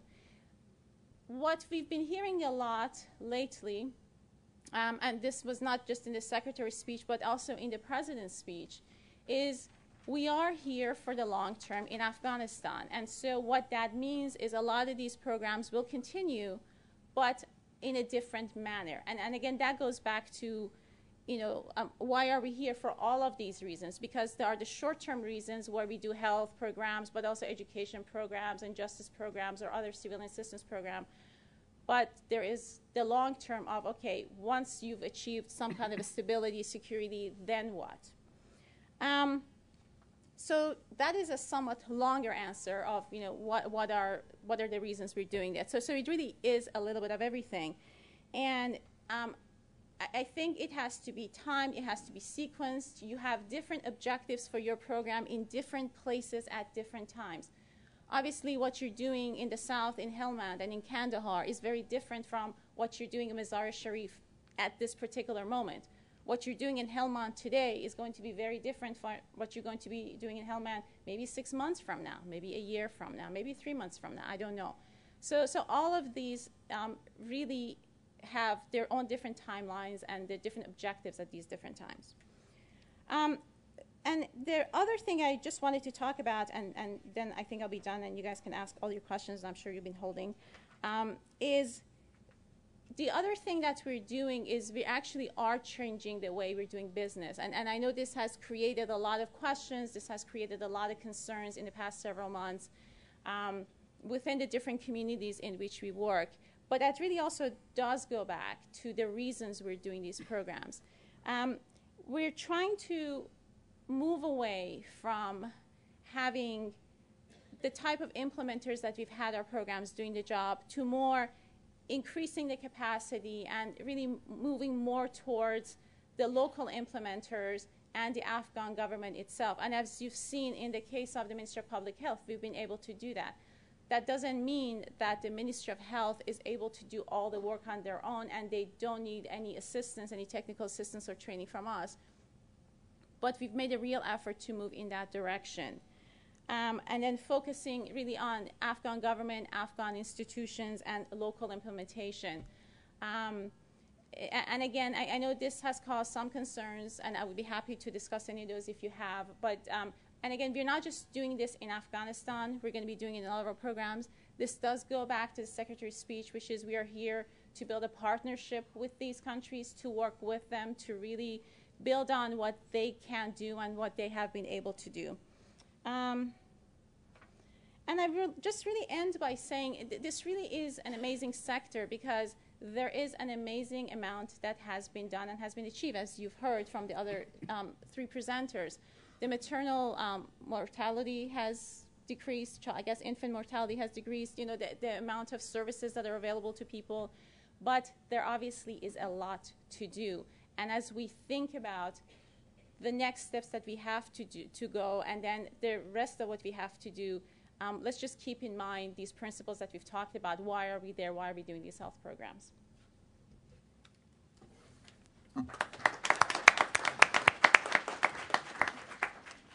Well, thank you to all four of you for terrific and very illuminating presentations. I have good news and bad news for everyone out here, everyone here. The bad news is I'm going to use the privilege of the chair to ask first question. The good news is it's only going to be one question. And when you do ask a question, please go to the microphone, or do we have one to move around? If not, you'll have to line up at the microphone. My question is this. Also, please identify yourself when you ask a question. My question for everyone on the panel is this. We've heard a lot about how to harmonize counterinsurgency and development objectives, and that you've all talked about that in one way or another. The question I want to ask you is one of the questions that was in the notice, which is, are there tensions? Are there tensions between those goals? For example, in areas of geographic investment and concern, are there tensions in short-term versus long-term objectives? Are there any other tensions? Could you all, or not all, you don't all have to answer this, but whoever would like to answer this, I think it would be helpful to know what you think about this. Go ahead. I think, yes, there are tensions, and there have been tensions. I think what we have to do is, first of all, not personalize any of these things, and it's too easy to personalize these problems. The second thing is that we need clear leadership in terms of who's responsible for what issue.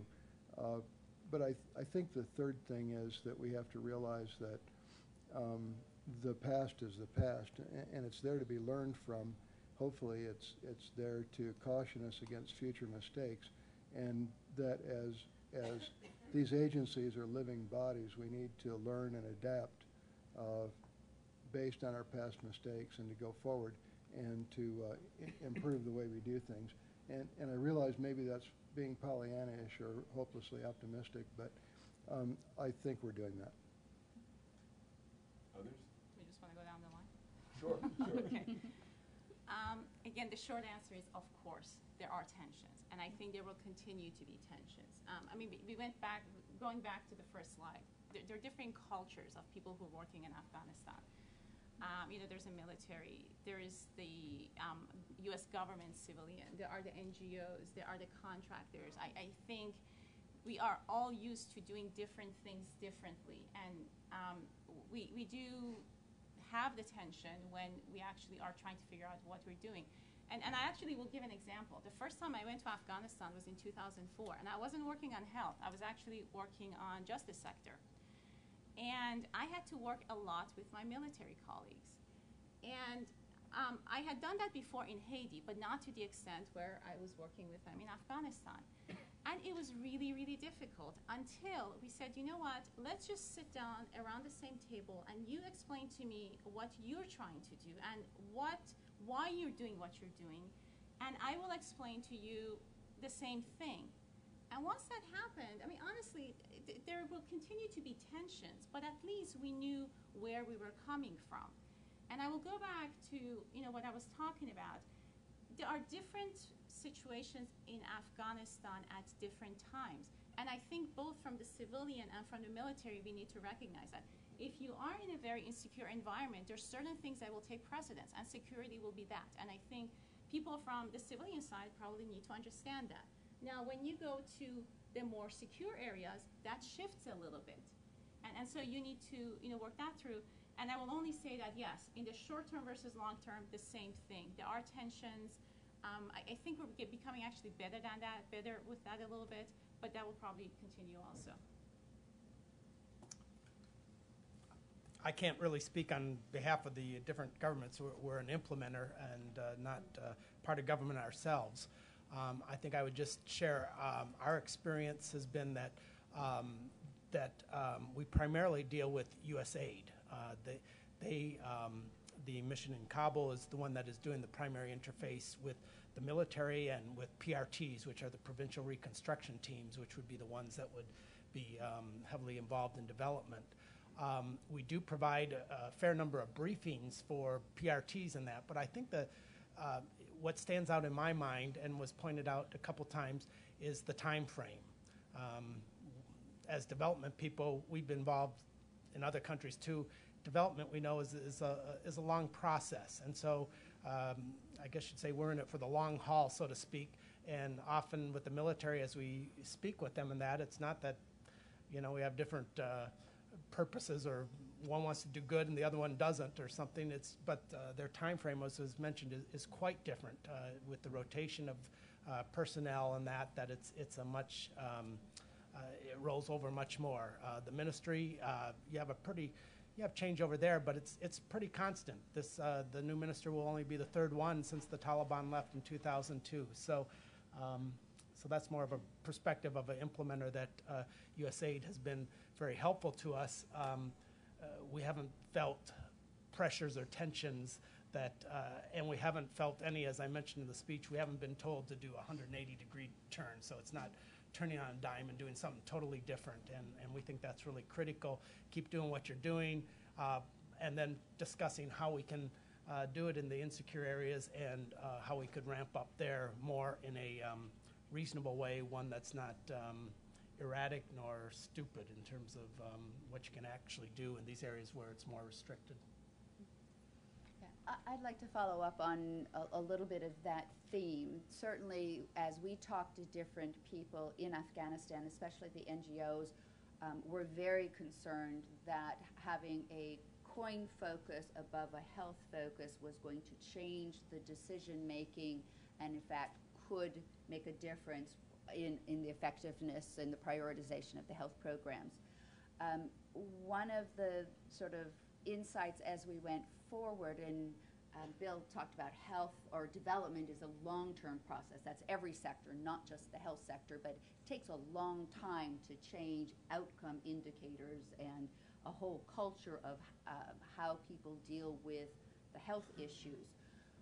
I will venture to say that COIN and the counterinsurgency has more of an emphasis on trust and relationship building and meeting people's immediate and perceived needs. Now, in the health realm, we actually deal with this all the time. When you go into a new community and you're doing community health development, you need to address not just the long-term infant mortality and maternal mortality, you need to address the community's perceived need of, I want a clinic right now when my child is sick.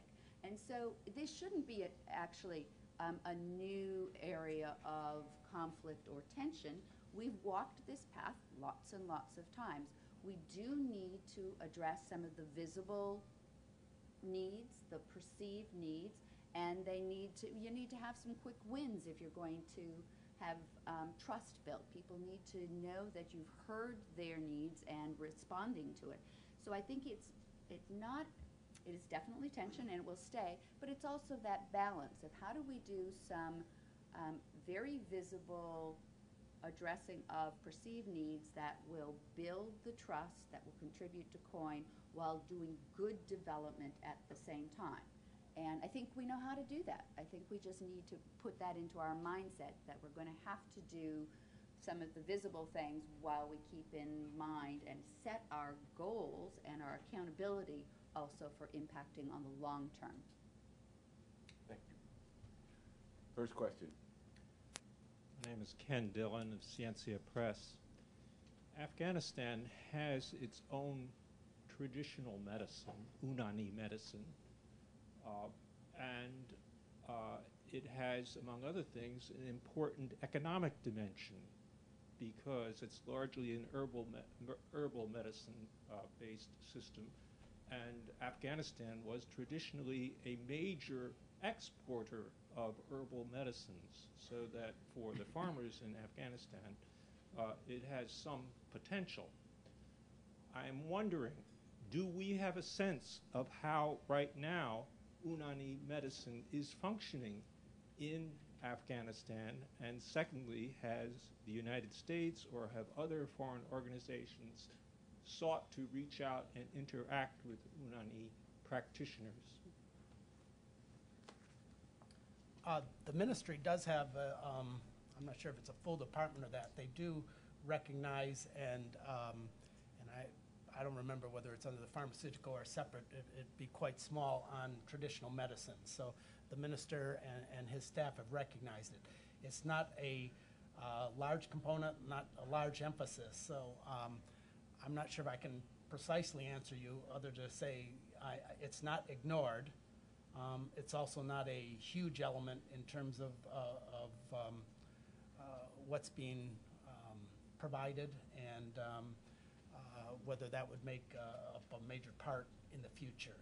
That would really be up to the ministry leadership if they wanted to take it in that direction, and certainly USAID and other donors certainly have those discussions with the ministry and are willing to follow as they have. So I would say that what you see right now is the ministry's actions and direction that they have. So they've recognized it, but it's not a huge element in terms of treatment and promotion, I guess you would say.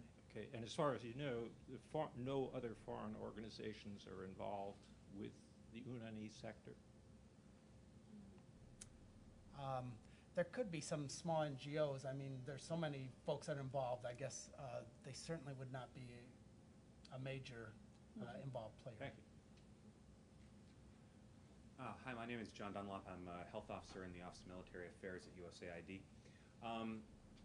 Health programs tend to spring from, and health strategy springs from the Ministry of Health at a central level, rolls down to, in most cases, district level health services. I finished a tour in Iraq working on an EPRT, and even as a health officer found it extraordinarily challenging for PRTs and EPRTs to play a positive role in the health sector, kind of at the local level.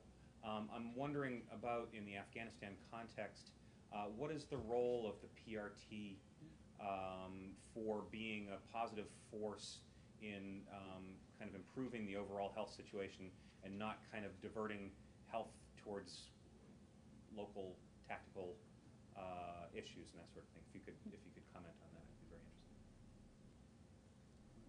interested. Okay, I'll do a stab at that.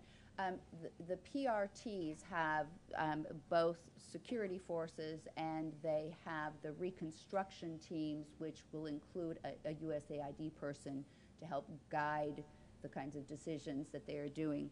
In many of the provinces where USAID had somebody posted in the last couple years, so the kinds of examples we saw, they were building very close relationship between the health officers for the PRT from the DoD perspective and the provincial medical teams, so that as there were CERP funds available from DoD and there were needs at the provincial level, those two were coming together, and they were no longer being allowed to just go out and do things. It was being linked into the kind of reconstruction that the province was doing itself. Now, there were guidelines coming down from on top, from the central government, on where facilities could be placed and staffing, and that, so the provincial medical team themselves, not the Afghan rather than the PRT,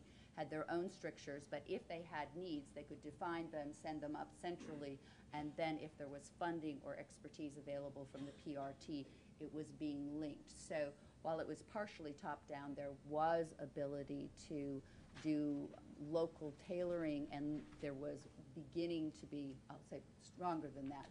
In some of the places, there was very good cooperation, so that, in fact, our PRTs were facilitating what was happening within the provincial strategy.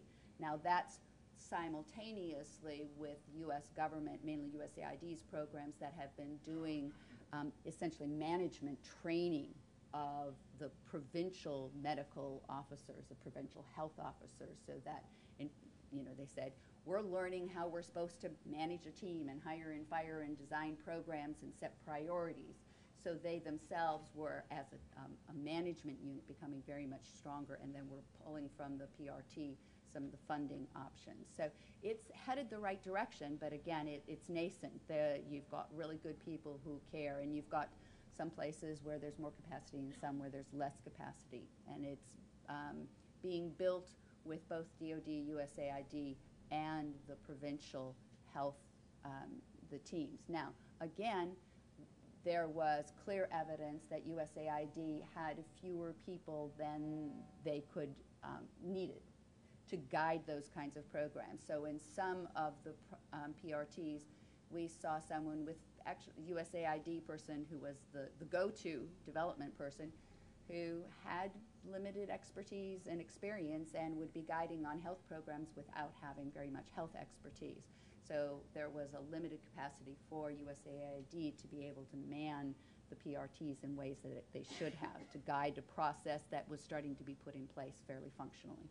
Let me add to that a little bit, though, because you've all heard, I'm sure, of the whole civilian increase and how we're dramatically increasing the number of people, the number of civilians that we're sending to Afghanistan.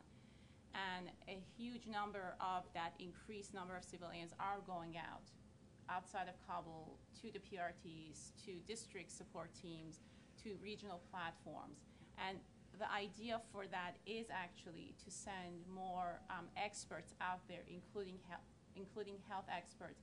Because in the past, what we would normally have is in a PRT, you would have one State Department person, one USAID person, and maybe a USDA person, Department of Agriculture. And we're dramatically increasing that number, and the idea is to have several civilians in each of these PRTs or DST or at the higher levels, so that you can actually provide that expertise and do more of a coordination. Now, the other thing, though, to talk about, and again, this is not just in the health sector, and it might be a little bit better in the health sector because of the way the health system is managed, it has been very difficult for the Afghan government to deliver services beyond and to the provincial and the district levels for a lot of different reasons, because the money doesn't flow down, because the people in the line ministries don't necessarily want to go to a lot of these places. Now, that's a different issue than the U.S. government sending its own civilians to provide advice and to coordinate, between the civilians and the military. But that does remain an issue. And we are, we have to work with the Afghan government, and we are, to try to figure out what to do with that. Thank you. Hi, Serge Duss with International Medical Corps, and I want to thank all of you for coming and making presentations which are critical, particularly at this time. And my question is about COIN and humanitarian space.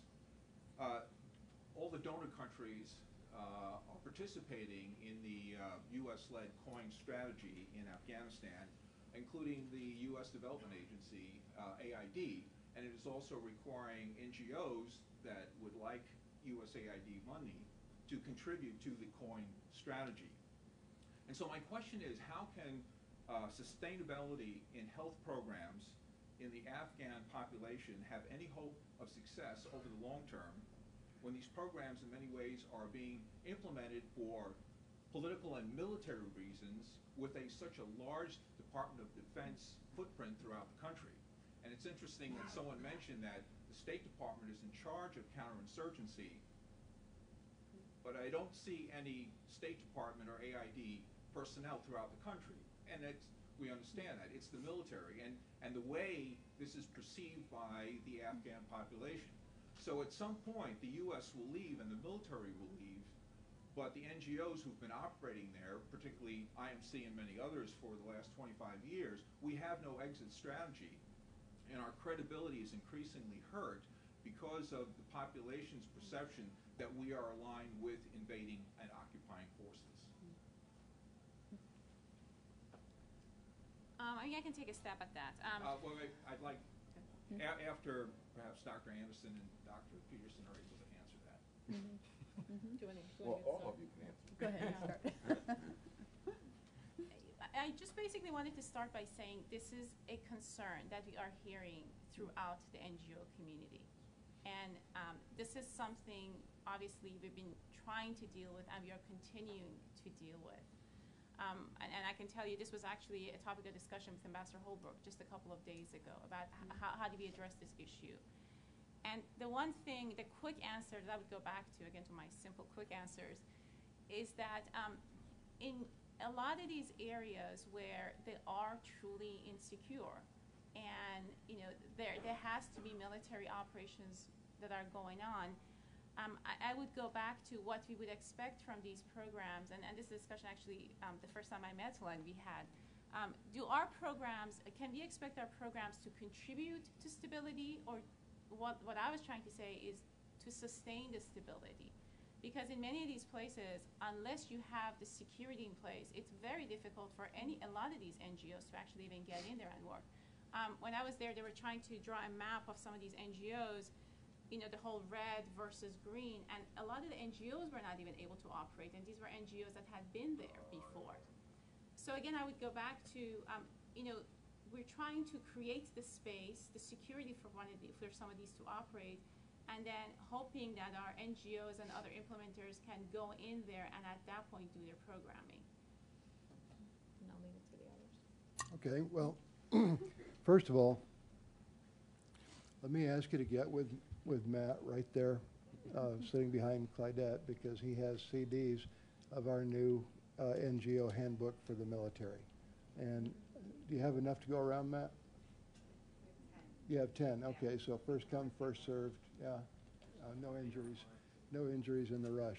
But we put together through the Jackson Foundation a handbook for the military on NGOs. It's about a 400-page handbook actually on how to work with NGOs, and it's been getting some pretty good press. So I think that's a kind of a good start, and it may actually be helpful to other agencies as well. The second thing is that NGOs can become kind of a cottage industry, and you mentioned lack of an exit strategy, and I'm a huge fan of IMC, and I've never seen IMC trying to feather its own nest through contracts and stuff, but I have seen others do it, and anytime a host nation government is going to be working through NGOs, then NGOs are going to be springing up like mushrooms in the rainforest to take the money. And I think we have to be careful about that, because then the Anderson Complexity Index, goes up by another bazillion, factor of a bazillion. But the NGOs have an irreplaceable role in counterinsurgency. The problem is that area where they overlap, and I'll never forget in Iraq in 2003 when we went to the ICRC headquarters, and they got all nervous that we were there, and we thought that was a little bit silly of them, and then a few days later some ICRC guys started getting beheaded out there by the Tigris River. So it's a real issue that I think we're aware of. On the other hand, if you read the blog Health and Conflict and Health, there's a lot of talk there about how the NGOs no longer have an immune position anyway. The enemies that we're fighting now have no more respect for NGOs than they do for the Red Cross on a tent. So, not addressing that directly, but I was going to say what it reminded me of is that another one of the big success stories of Afghanistan is the number of national NGOs.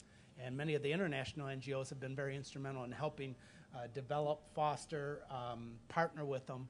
But initially in 2002 and 2003, when we started contracting, there were international and some national.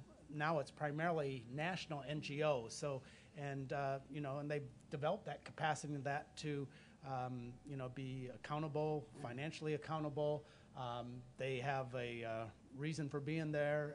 They're committed in that. So, and that's also a role that many of the international NGOs have played as well, of helping to foster that development. So I just wanted to mention that I'm not sure if I touched on it, but I think that's another one of the real success stories, is that you have Afghans looking after Afghanistan in many, many different ways in that. That doesn't mean there's no need for international NGOs. We still have a strong role in terms of capacity development and that, but that capacity is being developed, and they're developing their own institutions and civil organizations. Yeah. I would have just 3 quick points, and I'll start a follow-on here.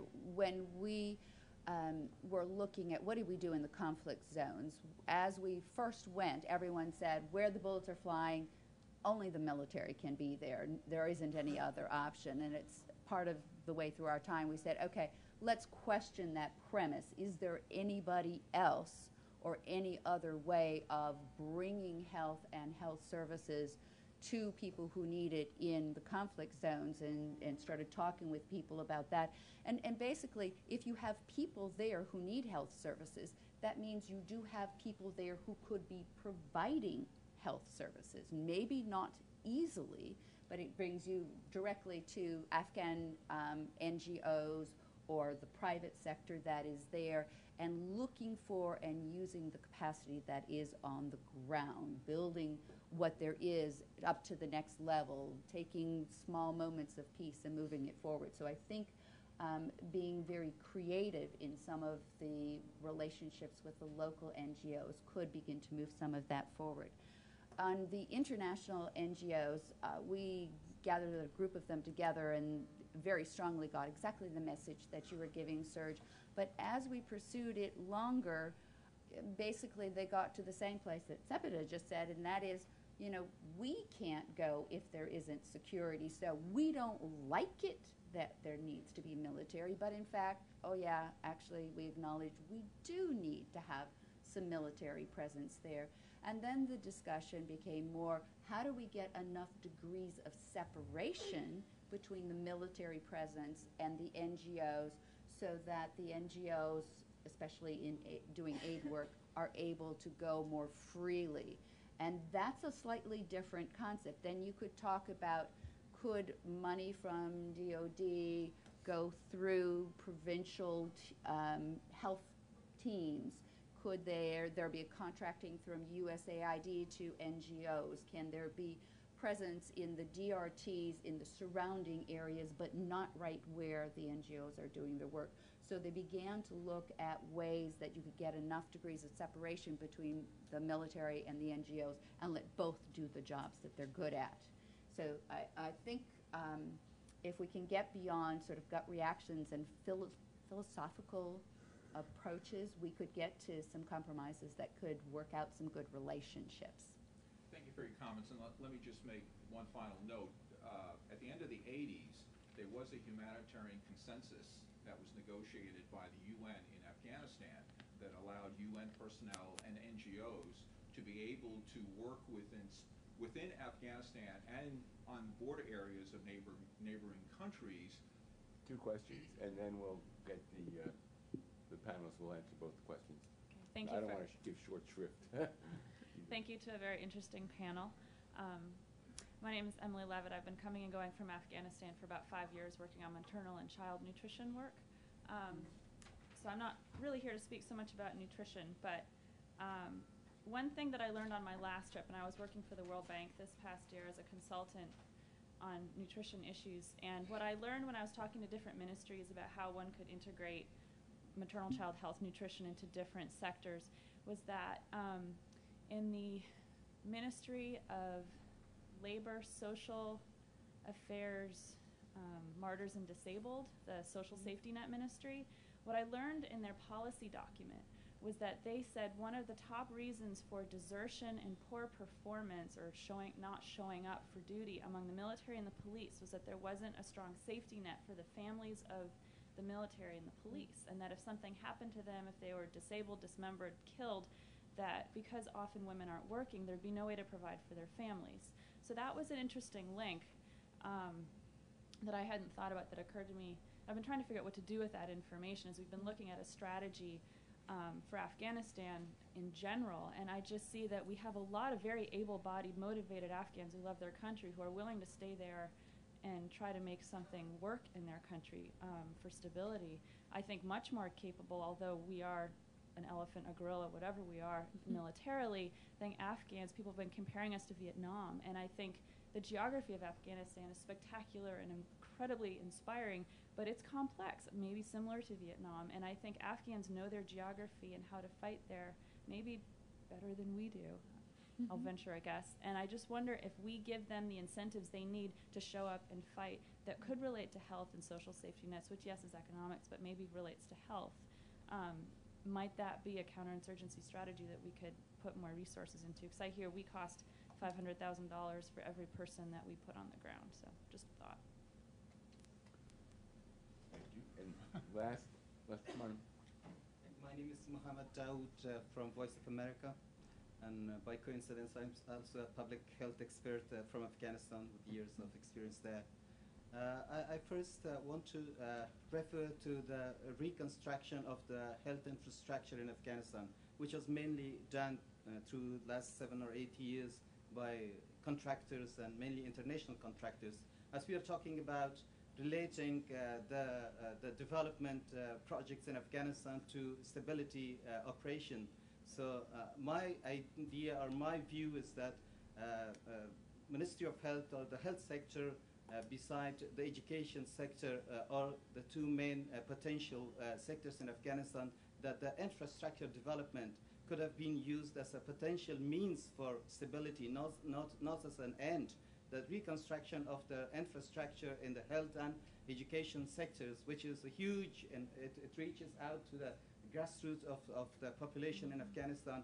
These two sectors, the infrastructure, rehabilitation, and building, could have been used as a very great potential means of connecting the people and getting community participation and community empowerment through their involvement in the process of reconstruction and ownership of these buildings. And as I don't know how it didn't take place, and it was not a kind of opportunity that was not used for trust building or for community empowerment. That was my point that I want to make. And the second thing, I refer to the IMC colleagues' point about the NGOs.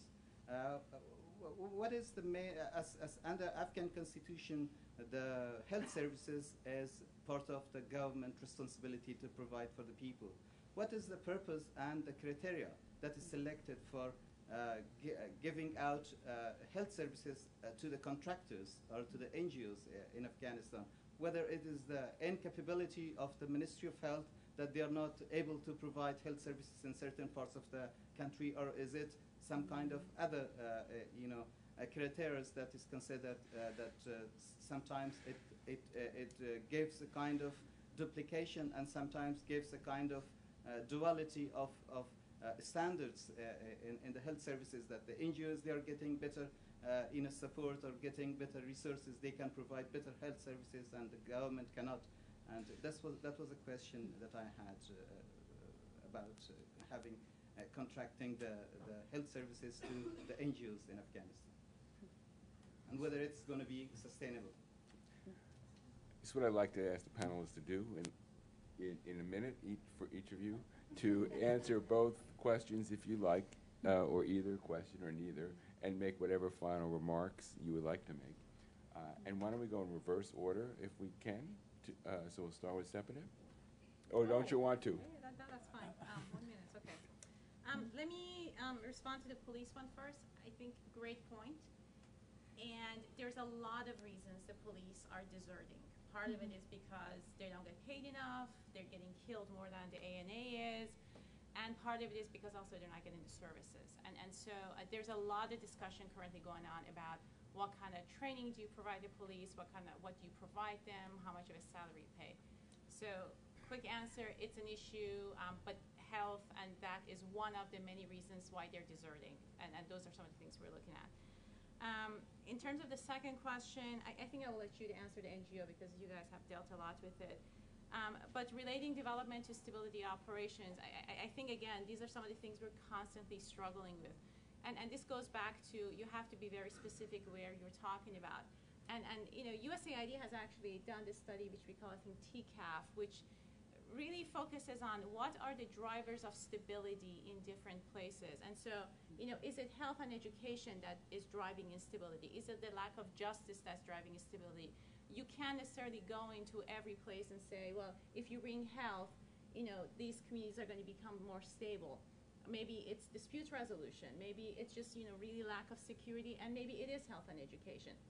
So I think you have to be very specific about that. Now, we do talk a lot about, again, sustaining security and stability once you've actually reached some level of it. And I think at that point, it really does become important, providing health, providing education. And the example that is constantly given is the National Solidarity Program, because that is one that everyone talks about. There is community involvement. You know, it's the community itself who chooses what kind of programs they want, and they're very, very involved. And I think we are learning a lot from that, and we're trying to apply a lot of those lessons. I think it was more than 1 minute. That's fine, thank you. You were short before. All right. Anne? Okay. I think we heard the economic issue about getting sufficient pay to keep people in their jobs as an issue across the board, not just for the police, though it clearly was a much larger problem there. One of the other interesting pieces relative to that was the police versus the Army being a less trusted part of the security forces in Afghanistan, and at least a hint that not only economically but the issue of drug use in that population could be a factor. Again, that could be a health issue that we could begin to deal with from the drug abuse and the mental health perspective, and assist the ANA and the ANP to address some of those issues. The only other thing that I thought would be important, at least on the contracting out of the health services that was raised, is while it may have been done out of expediency initially in Afghanistan, there are a number of places in the world where contracting out for the government to NGOs has been taken on later in the development cycle, and it can be sustainable. It can be the best way to do it, or it can be a temporary interim step as you build the capacity of the government itself. So I've been astonished, actually, at the flexibility and forward thinking of the government of Afghanistan in rebuilding its health sector in ways that are focused, thoughtful, and creative, and fairly functional, and they're making great progress. One of the fears I would have is that we let them go too soon before they are able to really continue it on their own, and then we would be in exactly the same place as some of the findings that we had of we've created very high expectations of better health services, and then if support gets withdrawn, there will be a faltering in that you will have people expecting services they even less get now, and you increase the dissatisfaction and instability. So I would say we have to very, very firmly hold on to the progress that we've made in health as part of the COIN strategy in stabilization. Thank you. Bill, you get the last word. Oh, I didn't, I was looking right past you. Doesn't reflect anything, Butch. Yeah, I'm sure. Regarding, first of all, regarding the Afghan National Army, the ANP, as the ANA and ANP ramp up their numbers, every single soldier and every single police officer becomes important, because training them is very difficult to recruit them, it's very difficult to train them, it's very difficult to retain them, not unlike the American military. And beyond that, what I want to say is I agree with you, and if you would get with Dr. Mesa Mahmood sitting back there beside you, we'll continue to work with you in the future, and we look forward to it very much. So thank you very much for your question. The second issue, I'd like to say that everybody in here probably has worked all their lives to get A's on all their report cards, all their transcripts. Every one of you I know has I mean, I went through pre-med, so, okay, but I was a liberal arts guy first. But, so I know what pre-med people are like, and you're out there. Is it real important that we get an A for all of our reconstruction efforts? Is it real important that our marks are all A's? Not to me. I want to do the best job I can, but I know that if I'm taking calculus or quantitative chemistry, quantitative analysis, I'm not going to get an A. It ain't going to happen. But there are other things I'm going to get an A in. And I think it's the same way with DOD. There are certain things that if we're trying to build a hospital system somewhere, I'm okay with getting a B. When USAID comes in and takes it over, or on behalf of the host nation government, USAID comes in and takes it over, If they tell us that we got a 84%, I'm just going to be deliriously happy. That's all I have to say. Thank you. Okay, I guess I get last crack. Emily Levitt's comments remind me of one thing, not so much reminded me, but an observation. We've been talking about, how do we coordinate amongst the U.S. government agencies?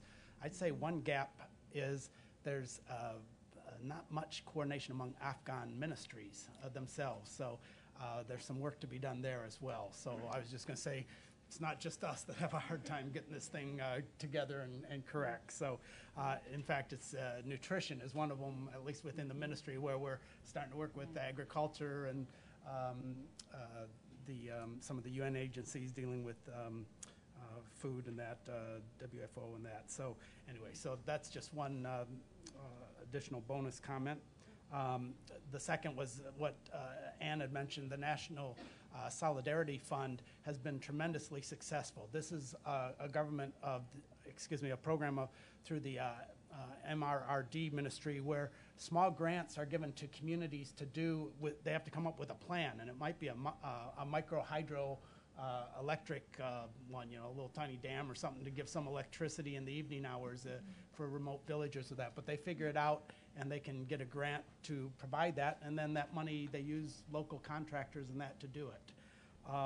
So that's been very successful, and I know there's looking at how they can expand that or make that, but it's recognized across all countries and donors that this has been a very successful program of the Afghan government. Third thing, as far as the delivery of services, I was in the meeting in, I believe it was April of 2002, when the Ministry of Health, with the donors, the decision was made that the Afghan government's Ministry of Public Health would,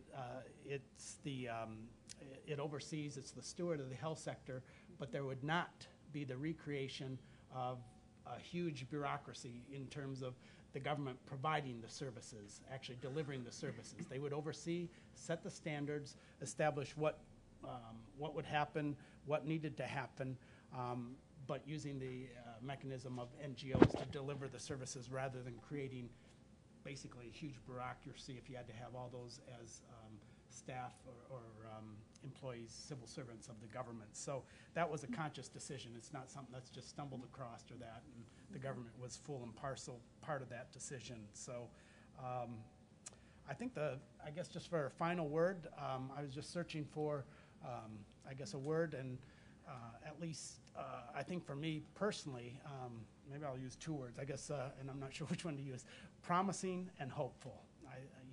We can talk about that, we hear the news and that, but there's so many other things going on, little bits here and there with the different parts of government that are happening, and not just in the health sector. So it's not all dark clouds over Afghanistan. There's actually many good things here and there going on. Well, I think we should thank our panelists not just for their terrific presentations, but for the work they're all doing. So let's give them a...